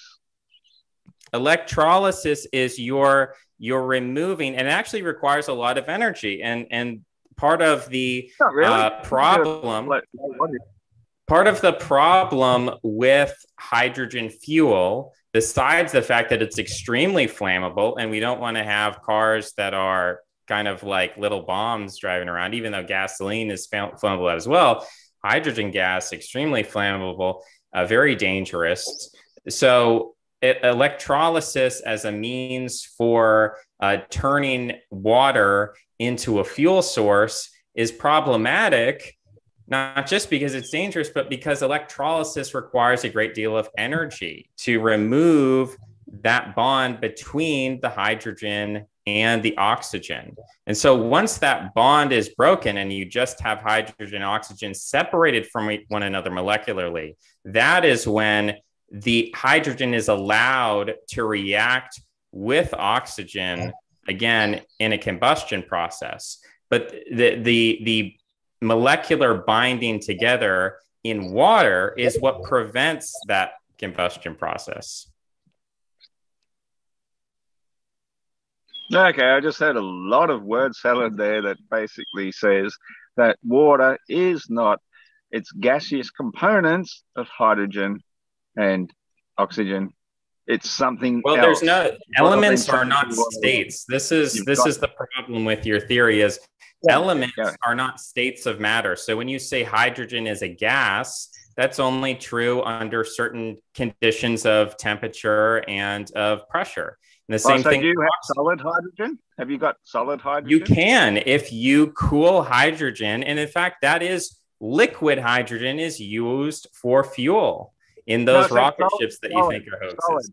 Do you understand the difference between solid, liquid, and gas? Absolutely. You can get solid hydrogen. It just has to be under very a low temperature or high pressure. And you can do that? You can just do that in your... I don't have access to refrigeration that's going to cool down hydrogen to the necessary temperature, and I also don't have access... It takes a huge amount of energy in order to create the conditions of which you're talking about.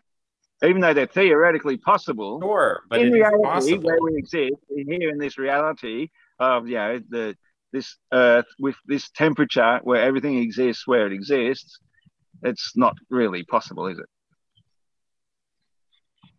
We can do that. We can. We're talking about everyday observation. When it comes to science, we're not talking about theoretical things that we can do due to extreme circumstances of something that we've manufactured with great amounts of energy in order to change the properties of matter. We're just talking about the properties of matter that we can observe, which is basically what gravity boils down to, is that gravity boils down to something that exists in here, now, at this reality of the things that are observable and repeatable and something that we can do here and now. And so, you know, you're basically shooting yourself in the foot to say that if we go to extreme lengths and apply extreme amounts of energy, we can prove a different state of matter, of reality. But reality just exists as it exists. So why would you even begin to start with things? You know, water is not flammable. If we use electrolysis, it does invoke applying energy to it. Doesn't require a huge amount of energy. You can use a small wattage.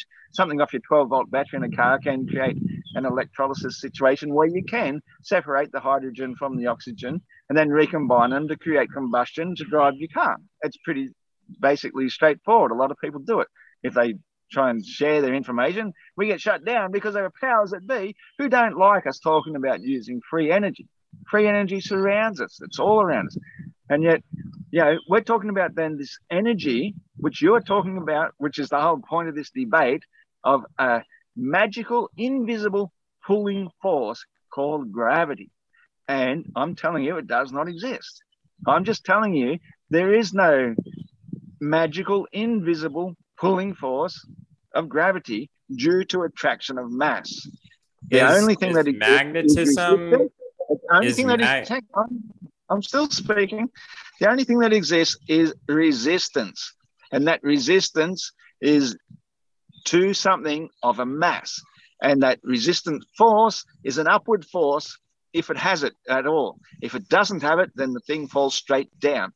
This is the whole meat and bones of the argument, is that gravity does not exist. It is a fantasy requirement of people who believe we live on a spinning ball that make things stick to the sides and to the underneath of it and to all around the sides. You know, it's not just the sides, it's the whole spherical body of it.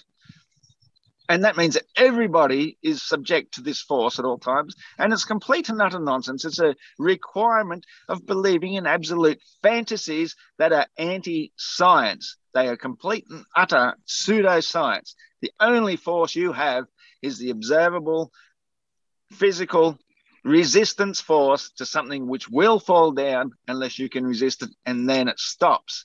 So, you know, we can go and talking about the flammability of gases as, you know, till the cows come home.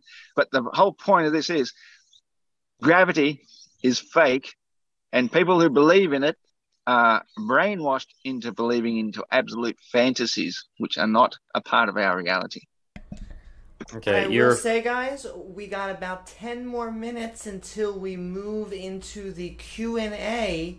So send in those super chats now.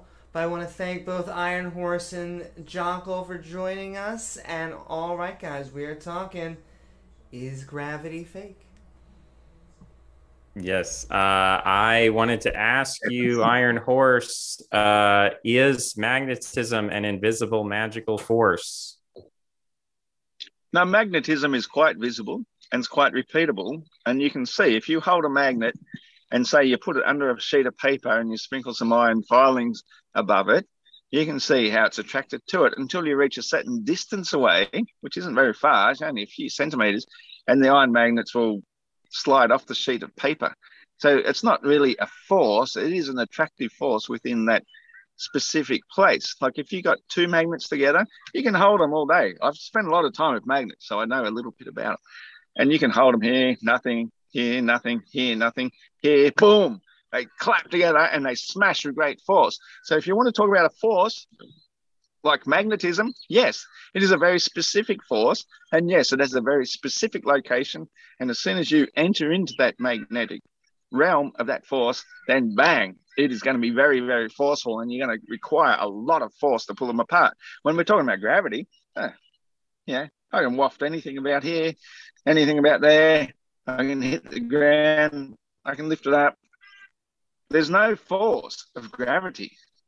It's a myth.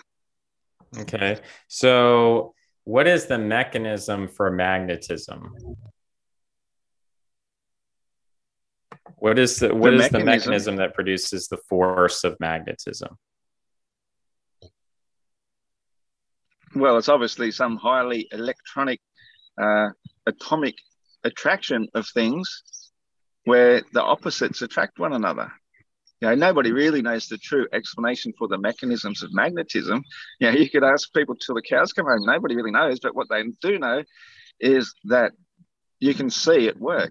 You can see, like, if you put a magnet on the ground and you put one here with the similar poles to each other, this one here will just float, and it will float and float and float. If you balance it accurately, it'll be an anti-gravity device for all that time.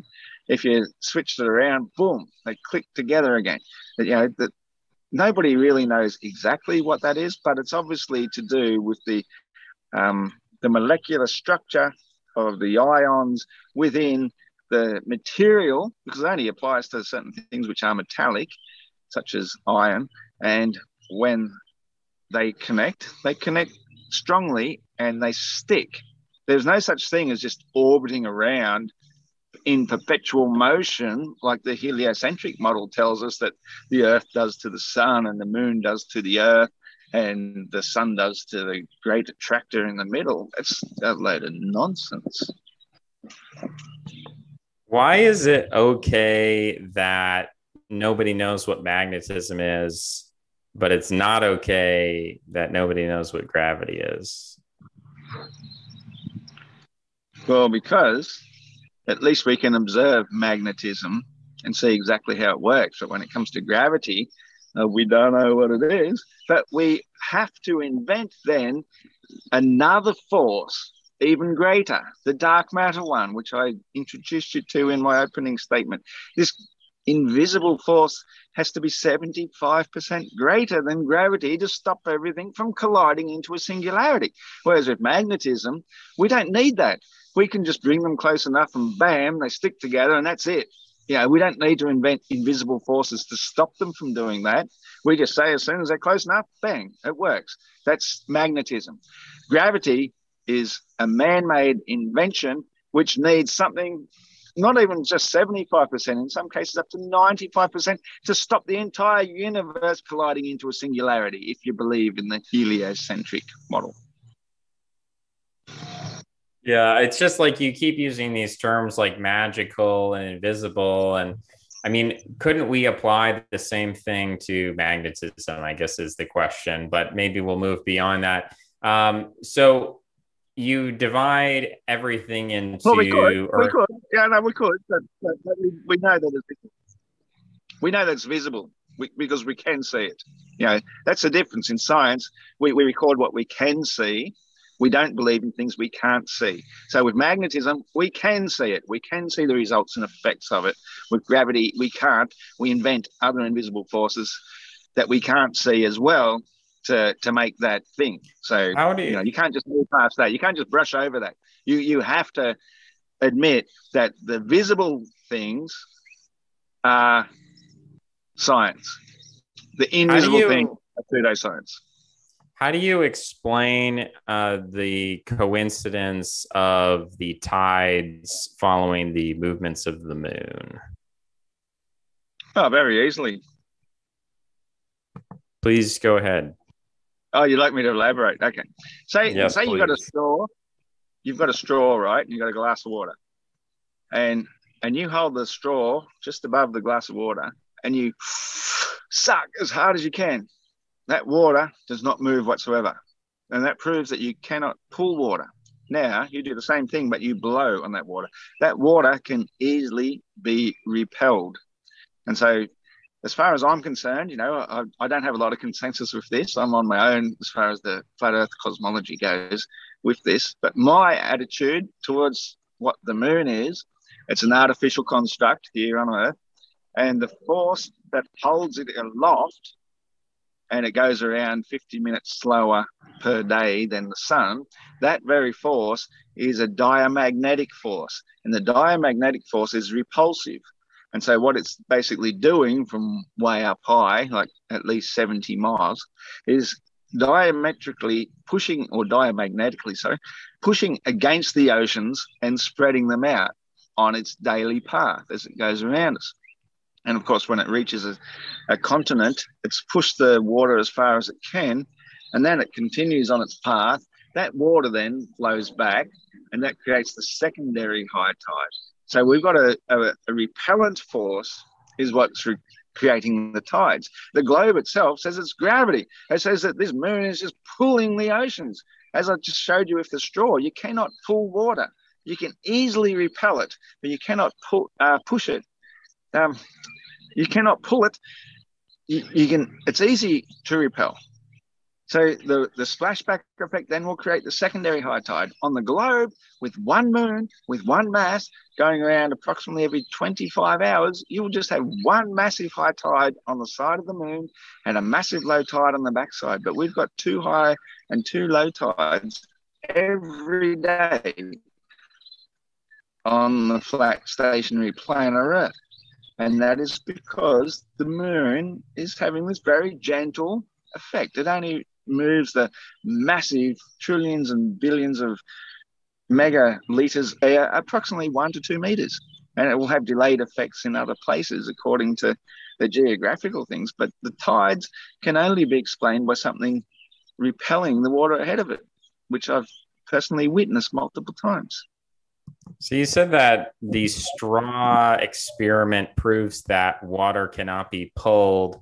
What if I take a straw and I start sucking above a magnet and the magnet is not pulled? Does that prove magnets can't be pulled? Well, for one thing, I don't think magnets are a fluid or liquid to start with. We're talking about the liquid oceans. So you're saying there's no such thing as a liquid magnet? Oh, I'm sure you can have something that resembles a liquid, but yeah, probably not. No. Like mercury is probably the only liquid metal that we know about, and I don't think it can be magnetized. Prove me wrong. Right. So when you're saying that things can't be sucked, I mean, obviously, when you suck on a straw, you're sucking in the air. And so the air is being pulled up through the straw. If instead there was liquid in that straw, the liquid be pulled up through the straw. If there was a mixture of, water and sand, you'd be pulling a mixture of that. So the idea of an upward force being applied, the idea that the moon is somehow a big straw. I mean, what do you think the shape of do you think the moon is a sphere or a ball, or do you think it's flat? What kind of shape does it have? Well, okay, you're jumping all around the place here, and I think we'll go back to your first thing first. We'll say, Iron, after you answer that question, I think it'll be a good time for us to naturally move into some fun Q&A, and we'll get some new ideas from our audience. No worries, Amy. Basically, we started with the whole idea of a straw sucking, and the straw sucking is, I think, the perfect example of how gravity is such a weak force, it's non-existent, because you can just use a little suction on a straw, and that water or soda, whatever you've got in your straw, is going to become anti-gravity. And it's going straight into you. You need very little force whatsoever to overcome the force of gravity, as we believe that something 238,000 miles away is pulling trillions and trillions of tons of ocean around. A simple straw, that's just the simplest form of a siphon, because inside of you have a water level, and you've got a vacuum force. With a vacuum force, we exist under air pressure. So if you use a vacuum, say, to siphon some water out of a fish tank, you can send that tube.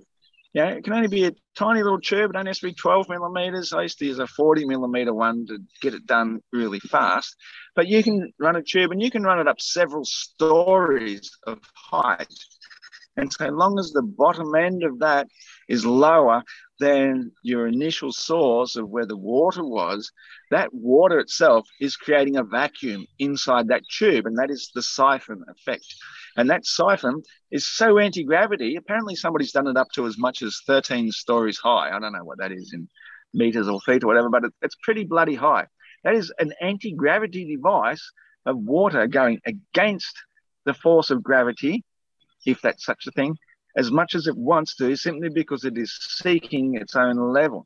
So to think that the moon, which has no tube, has no straw, it has nothing except a lot of empty space, hundreds of thousands of miles away, is somehow pulling water against Earth's own gravity, which is apparently what's holding the moon in place in the first place, then you've really got nothing. You've got nothing. Gravity is the most fakest thing ever. A vacuum force is extremely strong, which you can see with just the tiniest little vacuum tube, as much as a little straw. And sorry, gravity is fake. Our discussion is over. Let's go to the questions and answers. And all right, we'll give you a chance to have closing statements at the very end, but we are moving into about 40 minutes of Q&A. This is a chance for you to send your questions to either or both of our interlocutors, Iron and Jokkul. Also, super chats are turned on, and they will move your questions to the front of the line. So remember, folks, don't forget to like and subscribe. And with that, let the fun begin from a $5 super chat from Jim Bob. Deep left, where in Cavendish is gravity isolated as an independent variable? Cavendish. Where in Cavendish? Yeah, so we've got two parts to the Cavendish experiment. You have the physical, setup where you have like a pole, a ruler, something suspended from a string, and then you've got these two weights on either end. So we're measuring kind of over time the oscillation of this system. It's kind of moving back and forth randomly, and then you place in you place in a weight like a concrete block or a bowling ball next to that system, and you can see how the system stops oscillating randomly, and it's clearly attracted to that mass. And so it's the acceleration of that system that is the output, that's the dependent variable, and the independent is the system itself, the setup that you have. Woohoo! Thank you so much. And $5 super chat from Joshua Larson. Nibba Talmot, them vibrations. Nibba Talmot, them vibrations. Yeah, that went over my head. Couldn't quite hear it. Yeah, something about vibrations. If you would like to resend that, Joshua, and we're not getting something here, feel free to tag me in chat at Amy Newman. If not, we thank you for the support, Joshua. $5 super chat from Mr. Monster. The great oceanic currents, including the Antarctic Ocean current, proves that Earth is a globe. You cannot have ocean currents on a flat plane. Well, that's ridiculous. Absolutely ridiculous. Of course you can have ocean currents, because on the flat plane, we're not talking about a tiny little model, as the globers like to believe everything. They live for their little classroom models, and everything just revolves around at the tilt of 66.6 degrees, and it all works out all peachy clean and shit. No, in reality, the Earth is massive. We've got something, I would think, at least 80,000 mile circumference where the Antarctic ice wall is, and the equator being about 25,000 miles. That is the place where the sun goes around us every day. And of course, it gets higher and lower to give us the seasons. But basically, all the heat comes from the light into the oceans. And of course, that's going to create oceanic currents because heat rises and cold air sinks. That is just a basic given of anything in physics, is that heat rises, cold air sinks. And so what happens when something rises is something has to move in to fill its place. And that is what creates currents. Because the sun is going around us, that is going to create the pattern of our currents. It's very, very straightforward. Mm-hmm. $5 super chat from Jim Bob. Deep Left. What are the properties of space-time such that it can be bent? The term bent is, basically a metaphor. I think Effie mentioned earlier 3 dimensions, X, Y, Z, spatially, but then we also have dimensions of time and we have dimensions of energy. In a model or a system, you could think of color as a dimension, on a color spectrum. So, anything can be a dimension. And then as we measure reality, we measure different forces in reality, directionality. And we say that something is bent. Well, it's kind of a model. Everyone's probably seen the bowling ball model where it's like you have a bed, you put a bowling ball on it, and then things kind of roll toward the lowest point. That's basically a mathematical model and a metaphor that helps us understand how gravity can be modeled. That doesn't really, again, in the immediate kind of naive empiricism that flat Earth would want, you're not going to see that type of bending. Although, we do, look at black holes and we see light bending in that way, but that's not really the same thing that we mean when we say space-time is bent by gravity. I think the word bent here as a physical term that we use like you bend, a piece of metal, it's not really what's meant. We should really just say affected, right? And you have a certain model, just like we have an atomic model where we have a nucleus, and then we have an electron cloud. Everyone's seen like the spinning electrons in the nucleus. Does an atom actually look like that? No, an atom is mostly empty space. But we have these pictures and models that are used to explain through imagery phenomena that are happening. Thank you. And a $5 super chat from GJMPTW. Occupants of the 0G plane become weightless when the plane takes a dive. The cabin is sealed and the air density remains constant. Explain, Flurfs. That is absolutely 100% wrong. They do not become weightless. They are simply just dropping due to their mass in the medium of air at the same speed as the surrounding them, which is the plane. Everything of a mass drops at the same speed, give or take air resistance, through the medium of air. So they're not weightless. But how do you determine weight? What you need to determine weight is a scale. And how does a scale work? A scale only works because it is placed on the non-moving ground. You have to have that resistant force from beneath in the first place in order to determine a weight. So if everything is dropping at the same time, including the scale, it will appear weightless, but that doesn't mean that it is weightless. To think that it is weightless, that's a mental deficiency in the person who believes in such a thing. Your mass has remained the same the entire time. And so to call it anti-gravity simply because you've lost the ability to measure the weight, that is also a mental deficiency of somebody who really doesn't have a good grasp on reality. $5 super chat from O'Flamo. Iron Horse, why can you see the sun from your house and I can't? A planet is in my line of sight, the one we're sitting on the edge of. Well, that's a bit of a trick question there. I think the reason you can't see it from my house is because you're not here at my house. Yeah, I can see it from my house because I am at my house. But the reason you can't, I, I hope you can ask me that second part of that question again, because I obviously paid $5.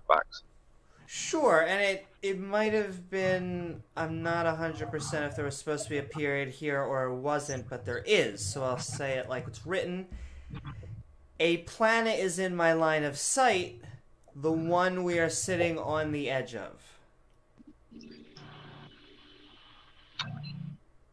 Yeah, no, I've got nothing there. I think he might be talking about the horizon, which doesn't prove anything other than perspective and distance and the laws of convergence. But if he's talking about looking at another planet, obviously you can only see them at night. They're still just wandering stars. They don't prove anything about the ground beneath us. So, yeah, I think we can move on. Mm-hmm. A super question, I think, from membership, which you can become a membership here on Modern Day Debate. From Sunflower, Jokkul, is truth more important than happiness? It's an interesting question. I mean, I could go on for an hour about the nature of happiness. I mean, happiness, probably the most simple definition is when we feel good. The truth doesn't always make us feel good in the moment. But, you know, if we assume, and it's probably a big assumption, we'd have to go into Schopenhauer and you know, all sorts of religious pessimism to criticize this. But if we just assume that happiness, to feel any happiness at all, we have to be alive. And to be alive, we have to align ourselves at some point with truth, that if we stray too far with the truth, we're out of sync with reality. We're going to die. Then ultimately, happiness relies upon truth. However, you know, truth doesn't necessarily rely on whether something makes you happy or not, at least not in the moment. Woohoo! And all right, $5 super chat from Mr. Monster. In a vacuum with no air, a feather and a bowling ball will fall at the same rate because gravity is acting upon them with the same force. No. What's reacting upon them is non-reaction. There is no reaction. So in a vacuum, you've got no resistance. In air, you've got a little bit of resistance. Most things appear to drop at the same rate, but obviously a balloon won't drop at the same rate as a brick. But you put them into a vacuum, assuming the balloon is just full of air. Well, first of all, the balloon will expand and pop because air cannot exist in a vacuum. Air just doesn't exist in a vacuum. You will not be able to have it. So let's say we have an empty balloon and a brick, and in a vacuum, you can drop them and they will fall at the same rate because you've got zero resistance until the place of resistance, which is the floor of the vacuum chamber. You can't have a vacuum without a chamber. And to have that chamber, you need seriously strong, solid sides, massive pumps to pump the air out, massive seals, and a whole heap of complicated things to allow a vacuum state to exist, which is not just a natural state wafting around the outside of the earth. But let's use another example, and let's say we have a empty balloon and a brick, and we put some helium inside the balloon. We have added mass to the balloon. Let's forget the vacuum chamber for a second. Yeah, we're just in the outside environment.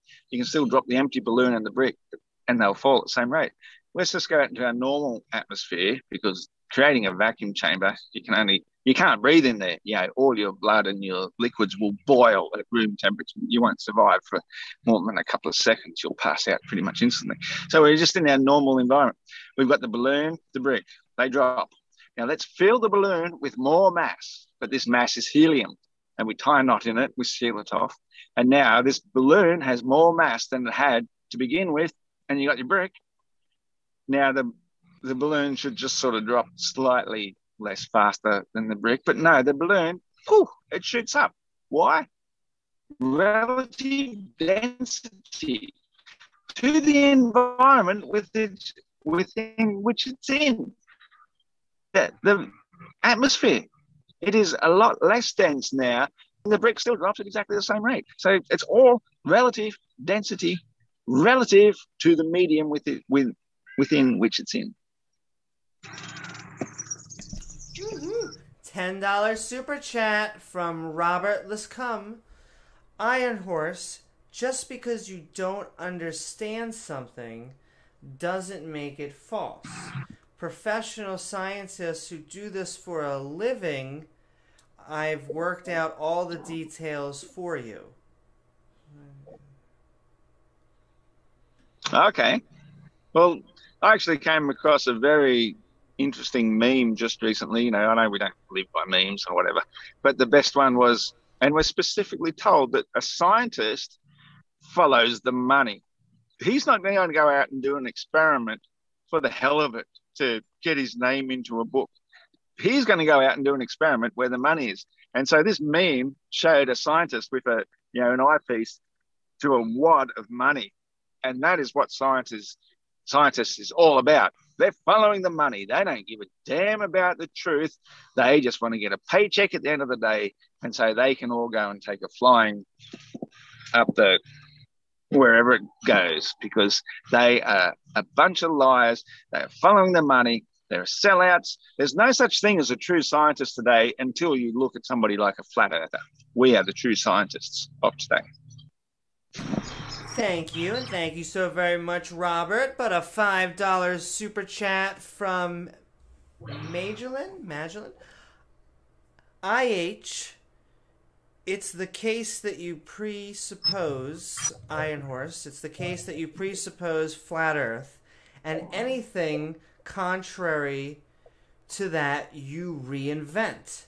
If 2 plus 2 equaled 4 showed the Earth is round, you would say it would equal 5. Yeah, but 2 plus 2 doesn't equal 4 when you start to use perspective. And this is a very interesting part of perspective, because if I look out into the distance, right, say I'm looking across into the distance, say that's my horizon there, because that's where my eyes are. This part here could be 3. This part here could be 2. This part here could be 1. And this part here could be, less and less and less. And the more you're looking into the distance, all of a sudden you are looking into this tiny little infinite space, which might be 500.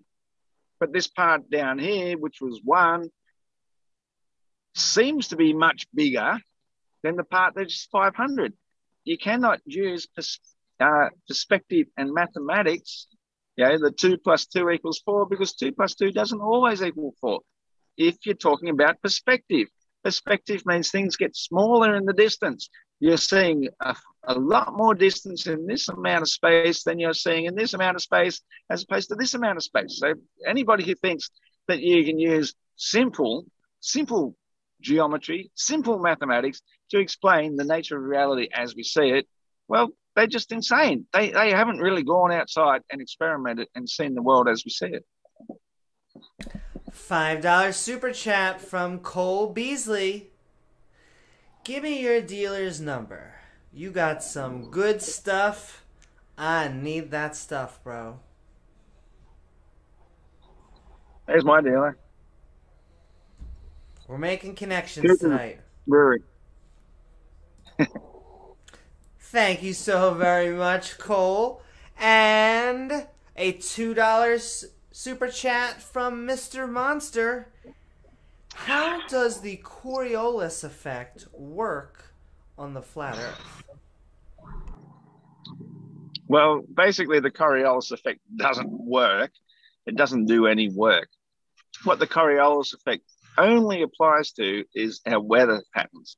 Weather patterns spiral clockwise one direction in one part of the hemisphere. I can't even remember off the top of my head now. One side of the equator, and anti-clockwise the other side of the equator. I think it's clockwise south of the equator. Either way, it's because the sun goes around the equator daily, and the heat of that sun creates an effect where the light draws heat up and therefore moisture, and that is what creates our weather. we have weather here on the flat Earth. Believe it or not, yeah, flat Earth actually has weather. And these things are going in opposite directions because one is a high pressure system, one is a low pressure system. And the low pressure system basically draws more moisture up. It's as simple as, if you go up to a mountain, water will boil at a lower temperature than it does lower down. And so when you've got low pressure, the water moisture builds up much faster.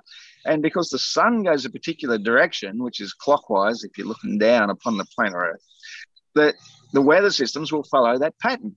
And it's a little bit like the butterfly effect. Once the thing is in motion, it's the same as water going down a drain. Once you start the water going a particular direction, it'll keep going down that direction, down the drain.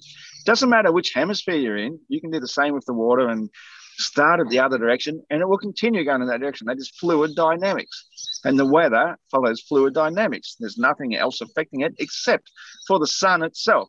And so the sun, as it goes around daily, that is what creates the weather systems going opposite directions.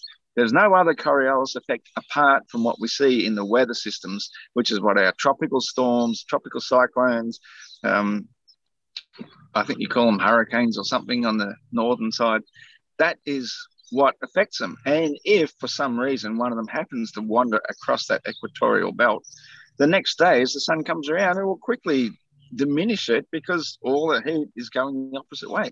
And as soon as these things hit landmass, bam, well, they stop sucking moisture up. It's all about the moisture and water. That's what creates a tropical cyclone. For anybody who's a real meteorologist, you'll know that as soon as a cyclone hits landmass, it stops its power. It loses it because it's no longer drawing moisture up out of the warmed up ocean through a low pressure system to create a massive weather storm. The rain dissipates, it slowly stops. That's the Coriolis effect. There's nothing else to Coriolis apart from that. If there was, you could just send a hot air balloon up into the air for 1 hour and it would land 1,000 miles to the west. But that never happens. Thank you so very much. And $2 super chat again from Mr. Monster. How do ocean currents work on the flat Earth? Same sort of deal. It's just the differentiation, hot air rises, hot water rises. Everything rises, and as it rises, it displaces that which is beneath it, and cold air or cold water moves in to replace it. And so it does the same thing with the ocean currents as it does with the air currents. No different. $5 super chat from Blind Mason. Jokkul, what does deep left mean? Does it have something to do with the depth of the Earth disk? I think it does now. I think after this debate, I'm going to have to add that to the list of meanings of deep left. But it's basically, again, I had mentioned earlier this question I had of why is so much art left wing versus right wing. I also had this question of why is it that the left continues to win basically every, from the origin of the term left wing in the French Revolution, even before in the English Revolution, why does the left wing always win versus the right? And I think that requires class analysis of what I call the tripartite system of warrior, priest, and merchant. So that's the intro to the deep left. You can learn more about that on my channel. Woo-hoo. Thank you so very much, Jokkul. And the question from Blind Mason. But $5 super chat from Brad Wegner to Ross Iron. How much helium did the giants pump to the moon to make it float? Sufficient. There we go. Thank you so very much, Brad. And another $5 super chat from Ron Boyd. Flat Earth Aussie Iron. What's your explanation for an observably spherical moon with craters on all parts of its surface and nothing falling off the bottom? Well, I'd suggest that if something did land on the bottom, it would fall off. So, of course, it appears like a sphere because we can see the shadows and we can see the craters, which I believe are actually bubbles burst into the molten surface as it was created and as it rose up and rapidly cooled. And so a lot of those bubbles set in place, as we see. So if anything was to actually land on the moon, even a speck of dust or a moth or a lunar lander, it would just drop straight back down to Earth due to the laws of density and buoyancy.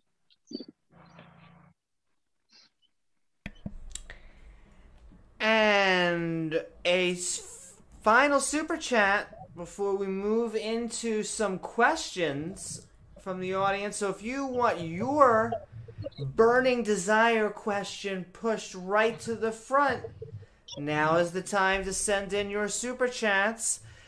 But Decepticons Forever, $5 super chats, thank you so much. Just want to reiterate, in Aussie is basking in the sunlight, telling North Americans the earth is flat as a bedtime story on live stream. Yeah, well, this is exactly how the flat earth model works. We see the earth as a really, really, really big, if you want to think of it as a space pizza, go ahead and think of it as that. We don't think it's in space. We think it's the only physical plane at the bottom of the earth, but it is more or less divided up as a pizza. And you can think of that pizza as a clock face. And right in the middle of that clock face is where the hour hand extends out from it. And on that hour hand is the sun. And the sun goes around the equatorial belt once every 24 hours. And so everywhere where it's particularly above, which is, it was a couple of hours ago here now, it's almost 3 o'clock here now. But everywhere where the sun is particularly above, that is your local 12 midday. And that is why we have time zones on the planet Earth. It's basically spread out. I could share a image or a meme, whatever, to show exactly how that works. But basically, that hour hand is the clock. And that is why we get 24 hours in every single day. It just goes around Polaris, around the equatorial belt, and wherever it's directly above is their current 12 midday. And as it moves 15 degrees per hour, eventually, after 24 of them, it's done 360 degrees. And so the flat earth model makes far more sense. And I'm going to go into this just a tiny little bit more into depth, because if we were on a spinning ball in outer space hurtling around the sun, then if we're using a physical, measurable, mechanical clock that only measures 24 hours per day, that is a fixed amount of time, then we would have to adjust that clock, because every day we're going around the sun, instead of the sun going around above us, then that clock, our Earth is going to be out by about a degree every single day. And so if you don't adjust the clock by about 4 minutes per day, which is 1 degree, then eventually in 6 months' time, when you're on the other side of the sun, then your 12 midday, according to a fixed clock, is looking directly away from the sun in the middle of the night.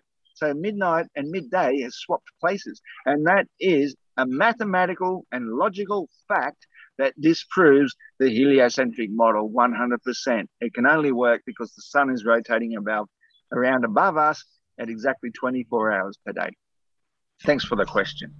Thank you so much for the super chat, Decepticons Forever. And with that, we are going to move into some normal questions, like Stone Zebra 666 asks, shoot a bullet straight, it falls, right?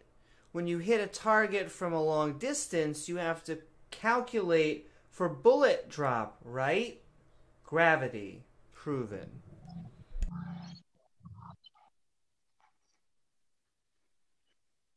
Yeah, that's just basically resistance. Everything has resistance, and that resistance is the medium of air. There's no such thing as the Coriolis effect. There's no such thing as gravity.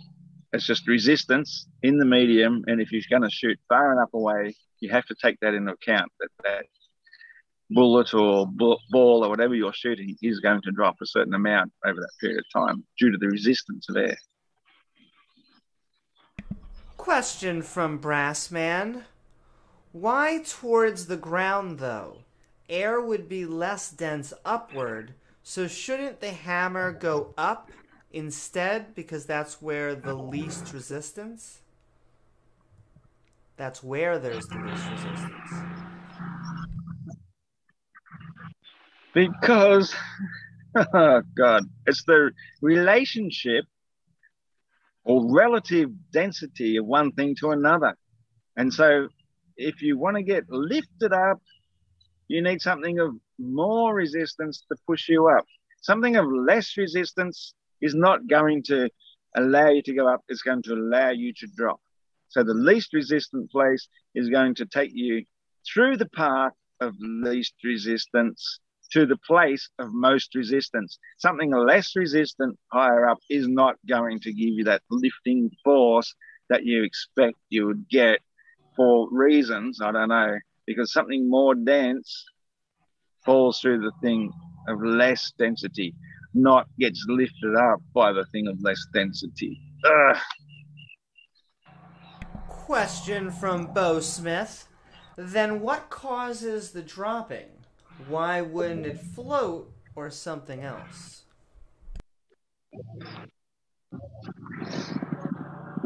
Lack of resistance. Question from John Edwards. Is the sun flat?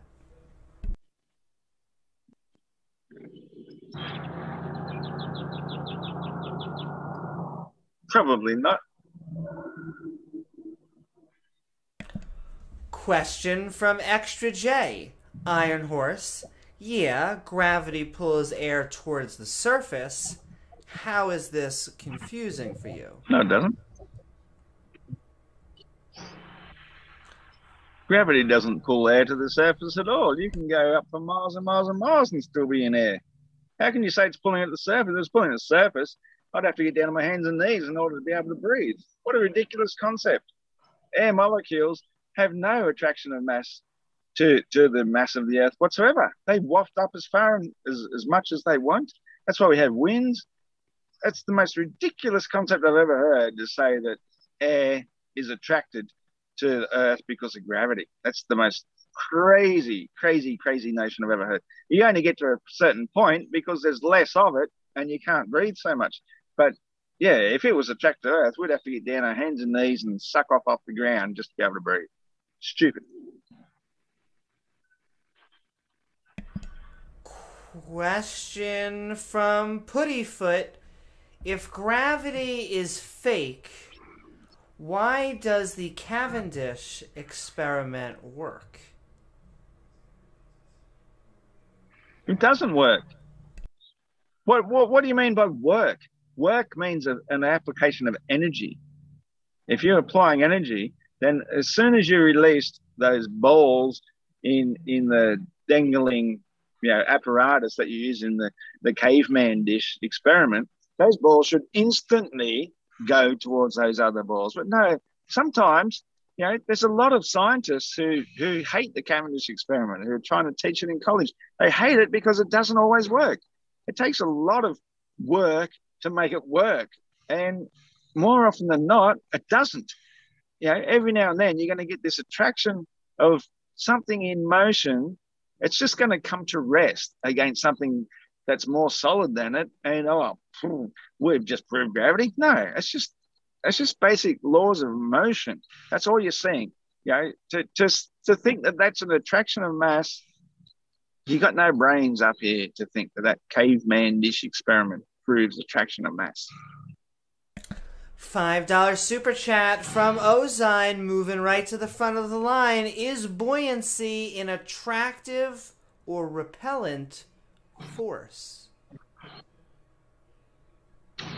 Buoyancy is basically, it is repellent, but the word the specific word for it is resistance. It's a resistant force. It's resistant due to the relative density of the medium. So buoyancy is generally applied to something in a liquid. And so in a liquid, say it be water, which is our general one, you're more buoyant in salt water because salt water is more dense than fresh water. So it's a buoyancy effect is due to the resistance due to relative density. If you try to suspend an iron anvil in a medium of purified water, boom, straight to the bottom. You put in salt water, slowly sinks down, a little bit slower anyway. You put it into a medium of mercury, which is a liquid metal, and it floats. It's all about relative density. It's got nothing to do with some invisible pulling force due to the mass of the Earth. That's the most unscientific thinking ever, to think that the mass of the Earth is the reason why things fall down. It's the relative density of the medium it's in. Question from Guy Torrey. What's the other side of a flat Earth look like?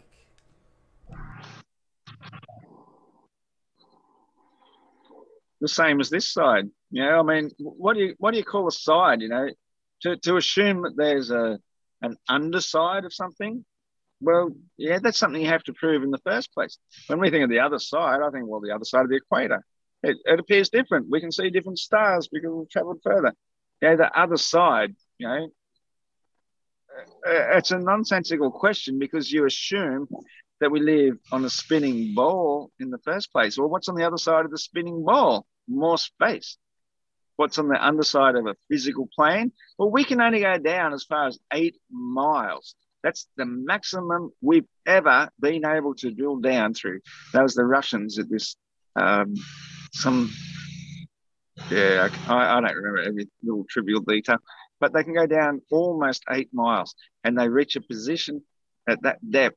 We cannot go any further. And that's 8 miles. That's not even a scratch on the surface of the crust of this spherical ball Earth we believe in. So when we say we're on a flat planar Earth, as far as we're concerned, this is the only physical plane at the bottom of the known universe. What's beneath us? I think we're better off not finding out. Thank you so very much. And Ozine asked another $5 super chat. Resistance is not a force. It slows down or it stops the effects of a force.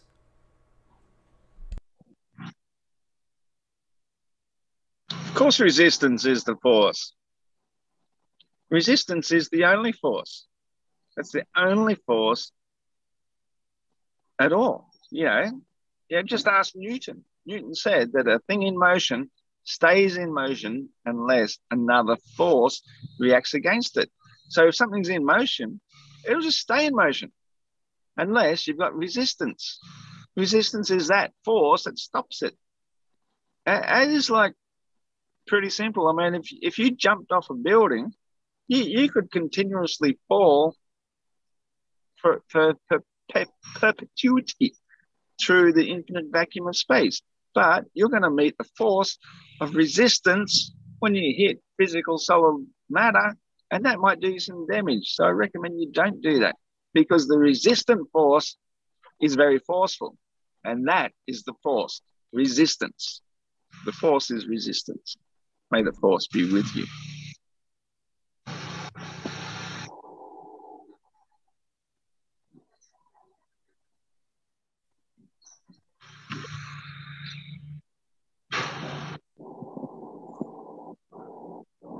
I guess in this moment of silence, I'll just chime in that is magnetism resistance? You said all resistance is force, all force is resistance. Is magnetism resistance?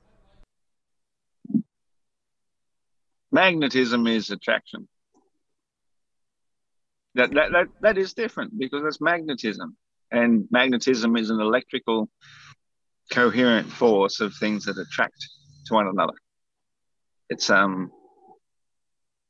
it'll still suffer the same effects of resistance. Like if you put something between you, you know, that'll still resist the magnets from attracting to one another. That's why we use them in a fish tank to clean the glass because there's sufficient resistance between them to rub them around to clean the glass, and that force of attraction, which is magnetism.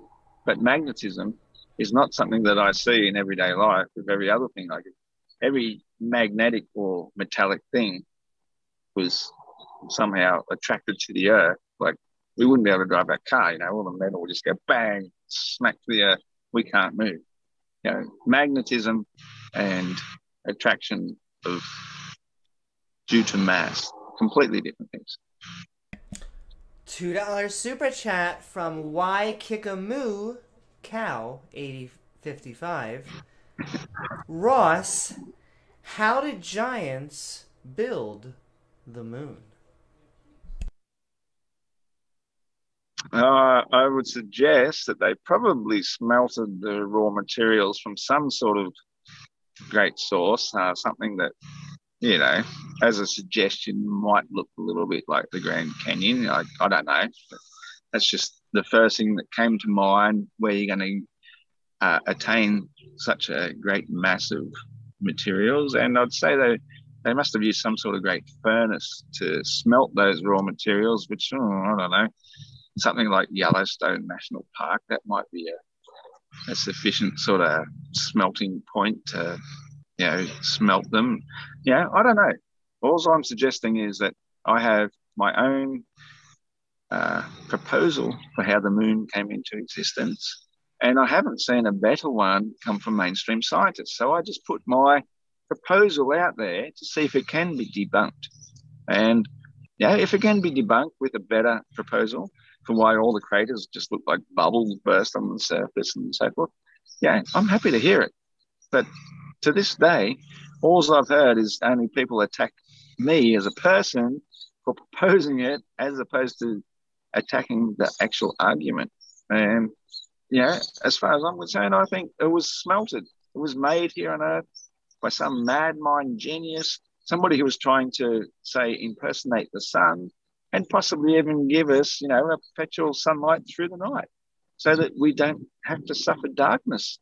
Yeah, they may have had good intentions. Yeah, who would know? But yeah, as far as I'm concerned, it was made here on Earth by somebody with some intelligent sort of intention for whatever purposes. And thank you so very much, Why Kick a Moo Cow. But a $10 super chat from Ozen. Electrical current is determined by the amount of force called voltage divided by the amount of resistance. In buoyancy, what is the resistance and what is the force? Well, it's certainly not a copper wire to start with. You know, electrical force has the resistance due to the medium through which it's propagating through. So, you know, you can't really compare one and the same. We know the resistance force of air, which is next to nothing. We drop something, it breaks. Oh, bugger. But, you know, if we send a charge through an electrical wire, well, the bigger the wire or the bigger the conductivity of it, well, the greater the charge we can send through it. I just don't see how there's any comparison from the two. Unless you can just ask that question one more time, because I might have missed exactly what he was getting at. Absolutely. A $10 super chat from Ozen. Thank you so much for the support. An electrical current is determined by the amount of force called voltage divided by the amount of resistance. In buoyancy, what is the resistance and what is the force? Okay, yeah. Well, the resistance is basically the relative density of the medium as opposed to the mass. You know, the mass or the weight, the gravis, the weight of the object has resistance as opposed to the medium. And that's a very interesting thing too, which I'll just briefly touch upon, since there doesn't seem to be a lot of questions coming through, is that you can take an iron ball, an iron ball, and it will drop through the medium of water rather rapidly. It will hit at the same speed as a rubber ball dropped from a bridge, because that's through the medium of air. But in the medium of water, because it has a greater density, it will continue to drop while the rubber ball floats. But if you took that same iron ball and you beat it flat and smashed it into shape and built it into a ship, then that ship is now containing a lot of air and it will float. So it has now got buoyancy because it's containing air. Now, if you replace that air with the medium of water, it will sink again. So this is the whole point of relative density and buoyancy, is how much it can contain from the beneathness of something. I don't know if there's a better word for it. From whatever, everything finds its level, its volume. You turn the volume of music down, you turn the volume of music up. Does that mean it's going up? Or the music is going down? And no, it's just the volume. And so the volume of air in a particular medium, or the volume of water in a particular medium, determines up and down its density and buoyancy, or as we call it, the energy of frequency and vibration, as Tesla told us. Question from C4. I wonder what it would look like if you plotted the subsolar points of many people going from the U.S. to China and the U.S. to the tip of South America. What would that show? I think that's a great question. And I would like to see the same sort of thing. But what I'd also like to see, at the same time, is if, let's say, for example, we weren't exactly in the biggest frozen lake in the world, Lake Baikal in Russia.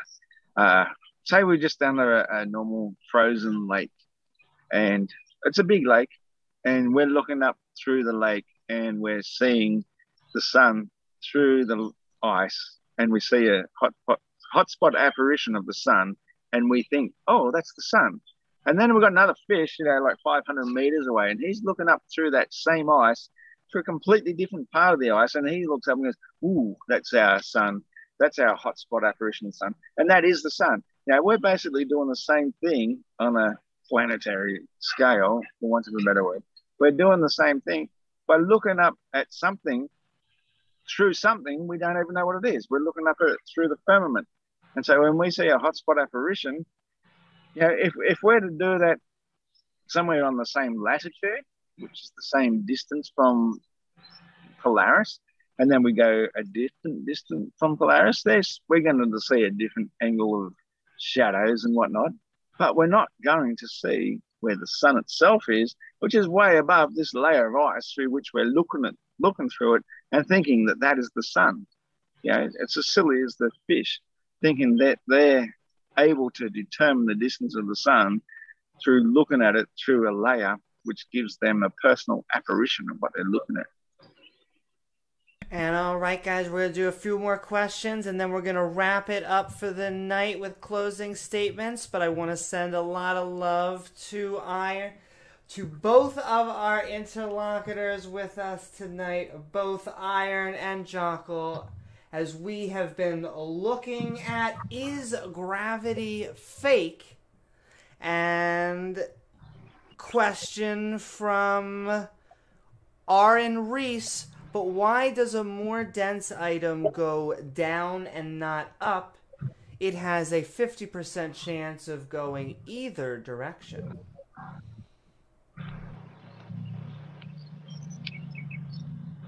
The very concept of thinking that something less dense is going to give you more resistance than something more dense is insanity.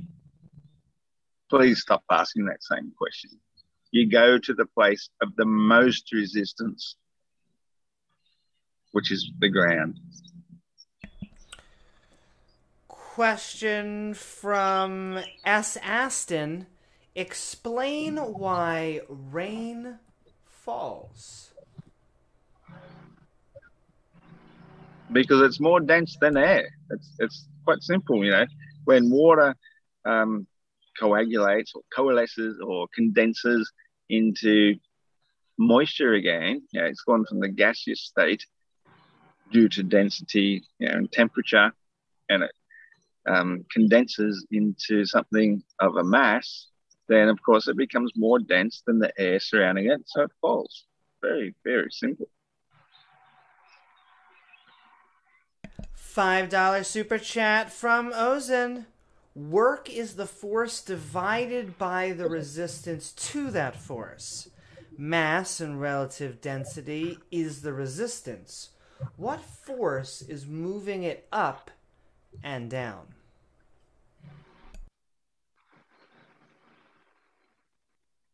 Well, again, it's just relative density. You know, if you're more dense.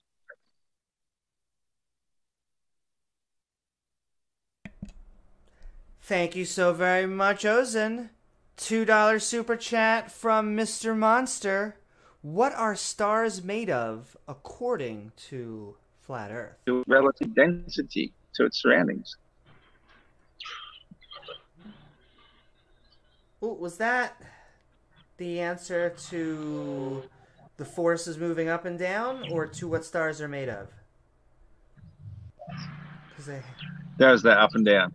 Okay, had a second of lag at the very end for what force is moving up and down. Then $2 super chat from Mr. Monster. What are stars made of according to Flat Earth?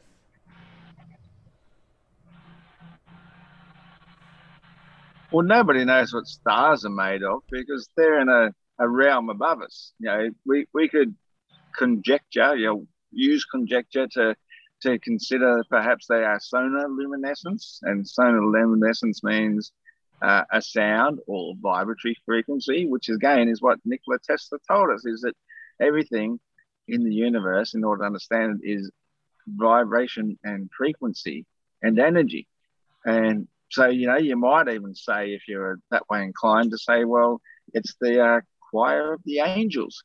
You know, if the angels are singing, you know, maybe they exist on a completely different vibratory frequency from us. So what we think of as singing, yeah, well, we might see sometimes a great singer might break a glass, but these things, these higher aspects of where we've come from, are able to vibrate at such a high frequency that they can create this sonar luminescence, which is why the stars sparkle and create this frequency of light into our realm. Like, I'm not saying that is the reason, but that is what I can consider one of the greater understandings of why we see them.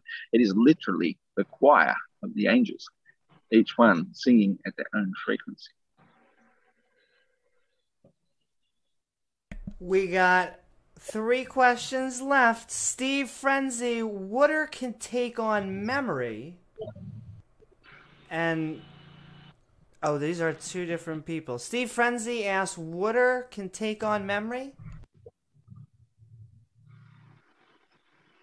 Yeah, absolutely. Because water takes on vibrancy and vibration and frequency.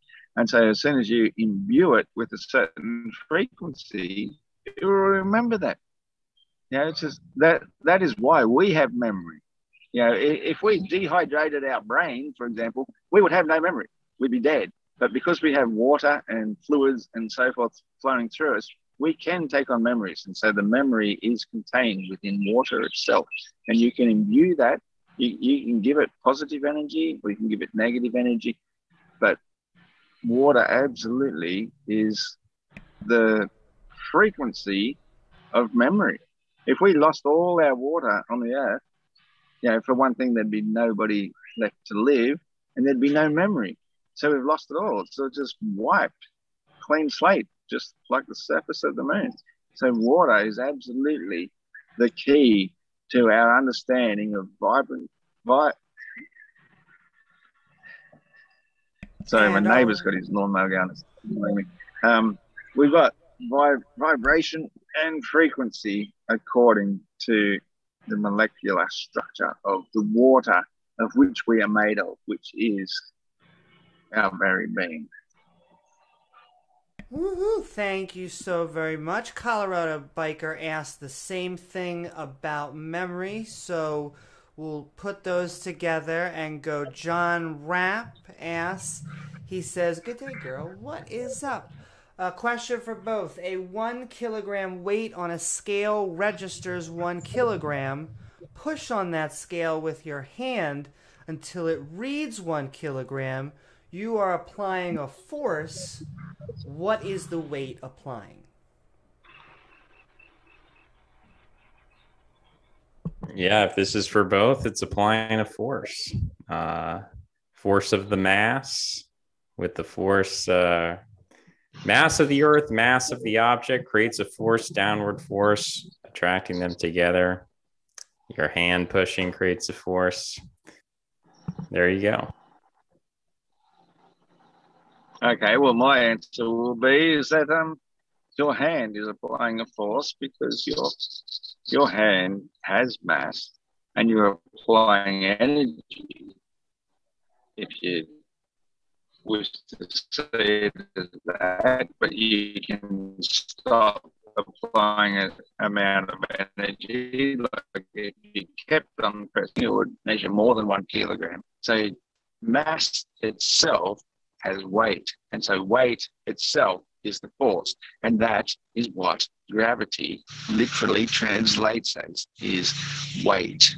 So the only force of attraction is weight, and that only has weight by putting the scale on the side of a wall or on the ceiling. You have to put it beneath it because it's always a downward direction. So the reason why we can measure weight is because it is a downward force and it is its own force. It is not due to the attraction of mass, because if it was, then a larger mass would be more attractive towards the earth faster than a smaller mass. And yet we know for a fact that all masses drop in the same rate in the medium of air with the same amount of resistance at exactly the same rate. That is not attractive force. It is simply the way of things, the nature of reality. And all right, the last question of the night. And sending love to all of you who sent your questions in, but a $5 super chat from Free Life Taz asks, how do Flurfs explain moon phases? Well, as Flurfs, we play moon phases.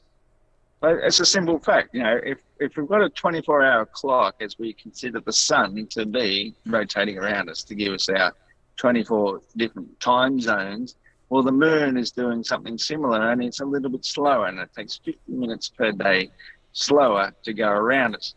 And they're both basically in exactly the same time and space as we can see them from our point of view. They're almost identical. And so when we see a full moon, that is always going to rise. We saw it just 2 nights ago for these people who are naturally aware and know where they live and aware of their surroundings. The full moon rose about 2 nights ago. And when it rose, it was exactly at sunset. And why? It's because the sun and moon are diametrically opposite one another. And then the next night, last night, the moon rose 50 minutes later because it's delayed by that much. So we see what appears to be almost a full moon. It's 50 minutes below, and 50 minutes is quite a big amount of time. So by today, when I saw it setting this morning quite early, it's not even a full moon at all. It was quite, you know, egg-shaped. And that is exactly how the phases work, is that the sun is always shining on the moon. It's always a full moon. But how we see it from down here, you know, looking up at it, as it goes around 50 minutes slower, we're just seeing less and less of the lit side. And it only takes a week, and it's a half moon. Another week, it's a new moon. The moon's, or the sun is actually caught up to the moon.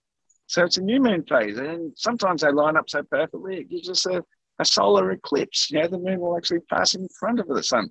And then the next night, Oh, we see a little tiny sliver of moon, and so on and so forth. And in another week, another half moon.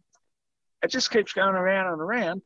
Moon phases are quite easily logical and explainable on a flat stationary plane of Earth, as long as you understand how perspective works. And when you're looking up at something very high, we're only looking up at the very bottom of the moon at all times.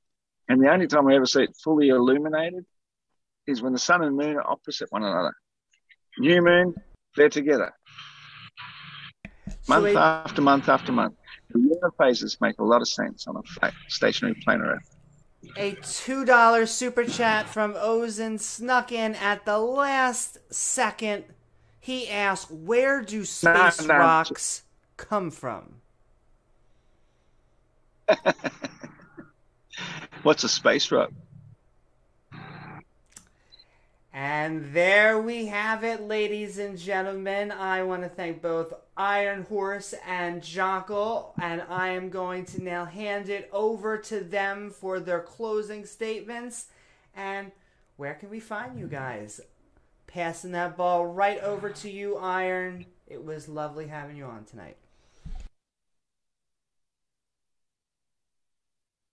Oh, well, thank you, Amy. I believe Jokkul could go first since he started first, but up to you, mate. Sure. So then, in that case, Jokkul, I'm going to hand it over to you and let you have your closing statement. Sure. You can find me on Twitter at Jokkul, Jokkul. On YouTube, it's 1L, Deep Left Jokkul. I don't ever do content like this, so I'm getting out of my comfort zone here, but I wish I did. Unfortunately, technical issues. I was trying to lure the conversation away from the physical facts and logic sort of stuff into epistemology. Why do we believe what we believe? For aesthetical reasons, for ultimately religious reasons. When we assign scientists as an authority, psychologically, that is little different from in ancient times assigning priests and shamans as authority. During this debate, we brought up a lot of technical sort of, Coriolis and Cavendish and subsolar and all these vocabulary terms that you may have been Googling during the debate. And the truth is that there is always going to be more and more questions we can ask about the nature of reality. And as we expose that ignorance, we realize how much we rely upon teams of experts to fill in those gaps in our knowledge, whether it's theoretical, technical, academic, or otherwise. There's huge amounts of knowledge that we're never going to be able to encompass, even if we spend our entire lives trying to learn everything we can. There's always going to be gaps of ignorance. And on that, we have to rely and trust on other people. When that social trust breaks down, I think you get things like the flat earth phenomena, which is an interesting cultural homunculus structure. Spengler would call it a pseudomorphosis, which is kind of a throwback to this Magian culture of 2,000 years ago, where the earth is flat and there's a dome of the firmament, the heavens above us. I think it's interesting culturally. I think this live stream is interesting. The fact that, you've got at our peak over 300 people willing to tune in and spend money to ask questions. I think people are attracted energetically to Iron Horse. I think he's a dissident. He's an independent thinker. He embodies a certain character type that people are attracted to right now. People are not attracted to conformism. They're not attracted to going with the flow. They want something that's electric and defiant and oppositional. I think that says something about our culture, and you can learn more about what I think about that on my channel. That's pretty much my closing statement. Hand it off to you, Iron Horse. All right. Well, thank you, Jokkul. I hope this is still going. It seems like Amy's jumped out of the room, so I'm not sure what's going on here. But I'll go ahead. Can you not hear me? Do it anyway. Yeah, it would. Oh. I can hear you. I don't know. For some reason, something reset Maybe itself, and anyway, it seems to be going ahead. I can hear you, and Oh, and so we can hear you. um, yeah, it is very interesting because, as Jokkul said, he is appealing to authority. As Jokkul has said, he is appealing to authority in order to formulate opinions about things which he doesn't know, and that's cool. Like we all do that. That's always how we do it as we were children. We appeal to authority. We believe in our adults. We're told Santa Claus is real. We're told the Easter Bunny is real. And eventually we get old enough and realize, oh, they're just pulling their leg. Oh, that's okay. We can forgive them because we enjoyed it at the time. It was all sweet and it's good. And, eventually we get to a point, then we have to start looking to the greater depths of reality of who do we really believe? Who do we trust? And I think that a flat earther, as myself, I do put myself a little bit separate. I'm not saying above or better or anything like that, but I put myself separate from most of the others in that I don't believe in any authority figure unless it's something that I can discern for myself. If I can go out and say, oh, well, yeah, there's an invisible pulling force and, whatever. And that is basically, I think, what it boils down to is how much do we trust our authority figures? And I think at the end of the day, I think that more and more people are waking up. I don't like to use that term woke, but we are waking up to the fact that we are lied to on a daily basis about virtually everything.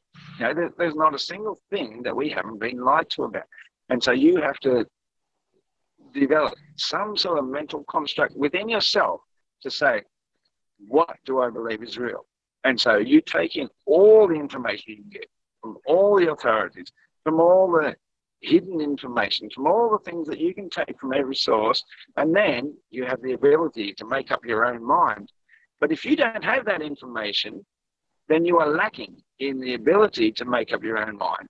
You are basically just going along to get along until you know better, and then you'll say, well, I do question that because it doesn't make sense. How can we have an atmosphere in outer space, in a vacuum of space? How can the atmosphere be moving with us, not just at 1,000 miles per hour, but at 66,000 miles an hour, not just at 66,000 miles an hour, but the same speed as the sun, going 514,000 miles per hour, 500,000 miles per hour every day. All of these speeds have to be put together into something where you have to say, something is wrong. Something is wrong, and I'm not prepared to accept something that I can't accept as logical, observable, and provable.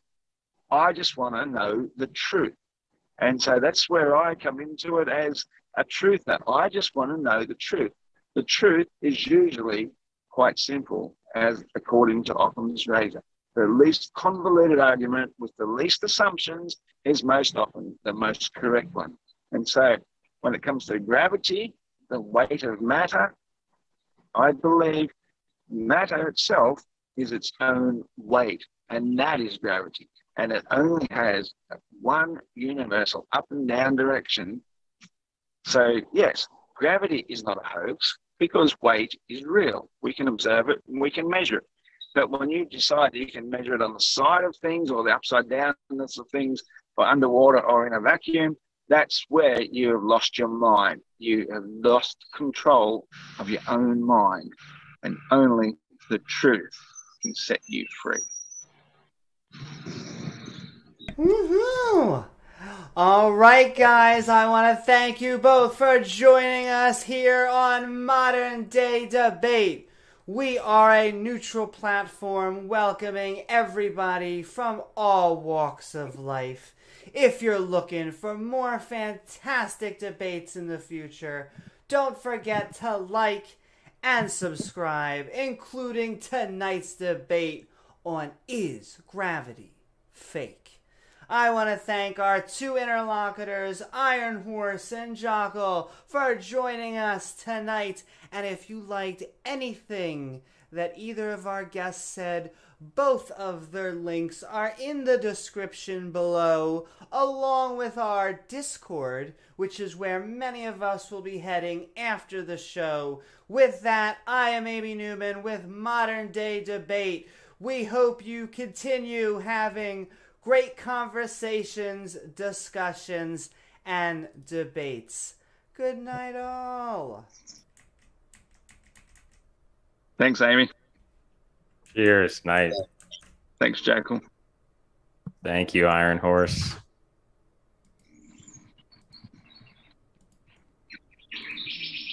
I assume it's no longer streaming now? I think the music should be playing on the live stream. Yeah.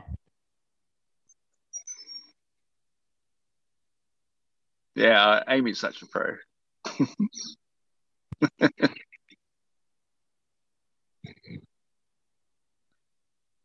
Oh, all fun and games.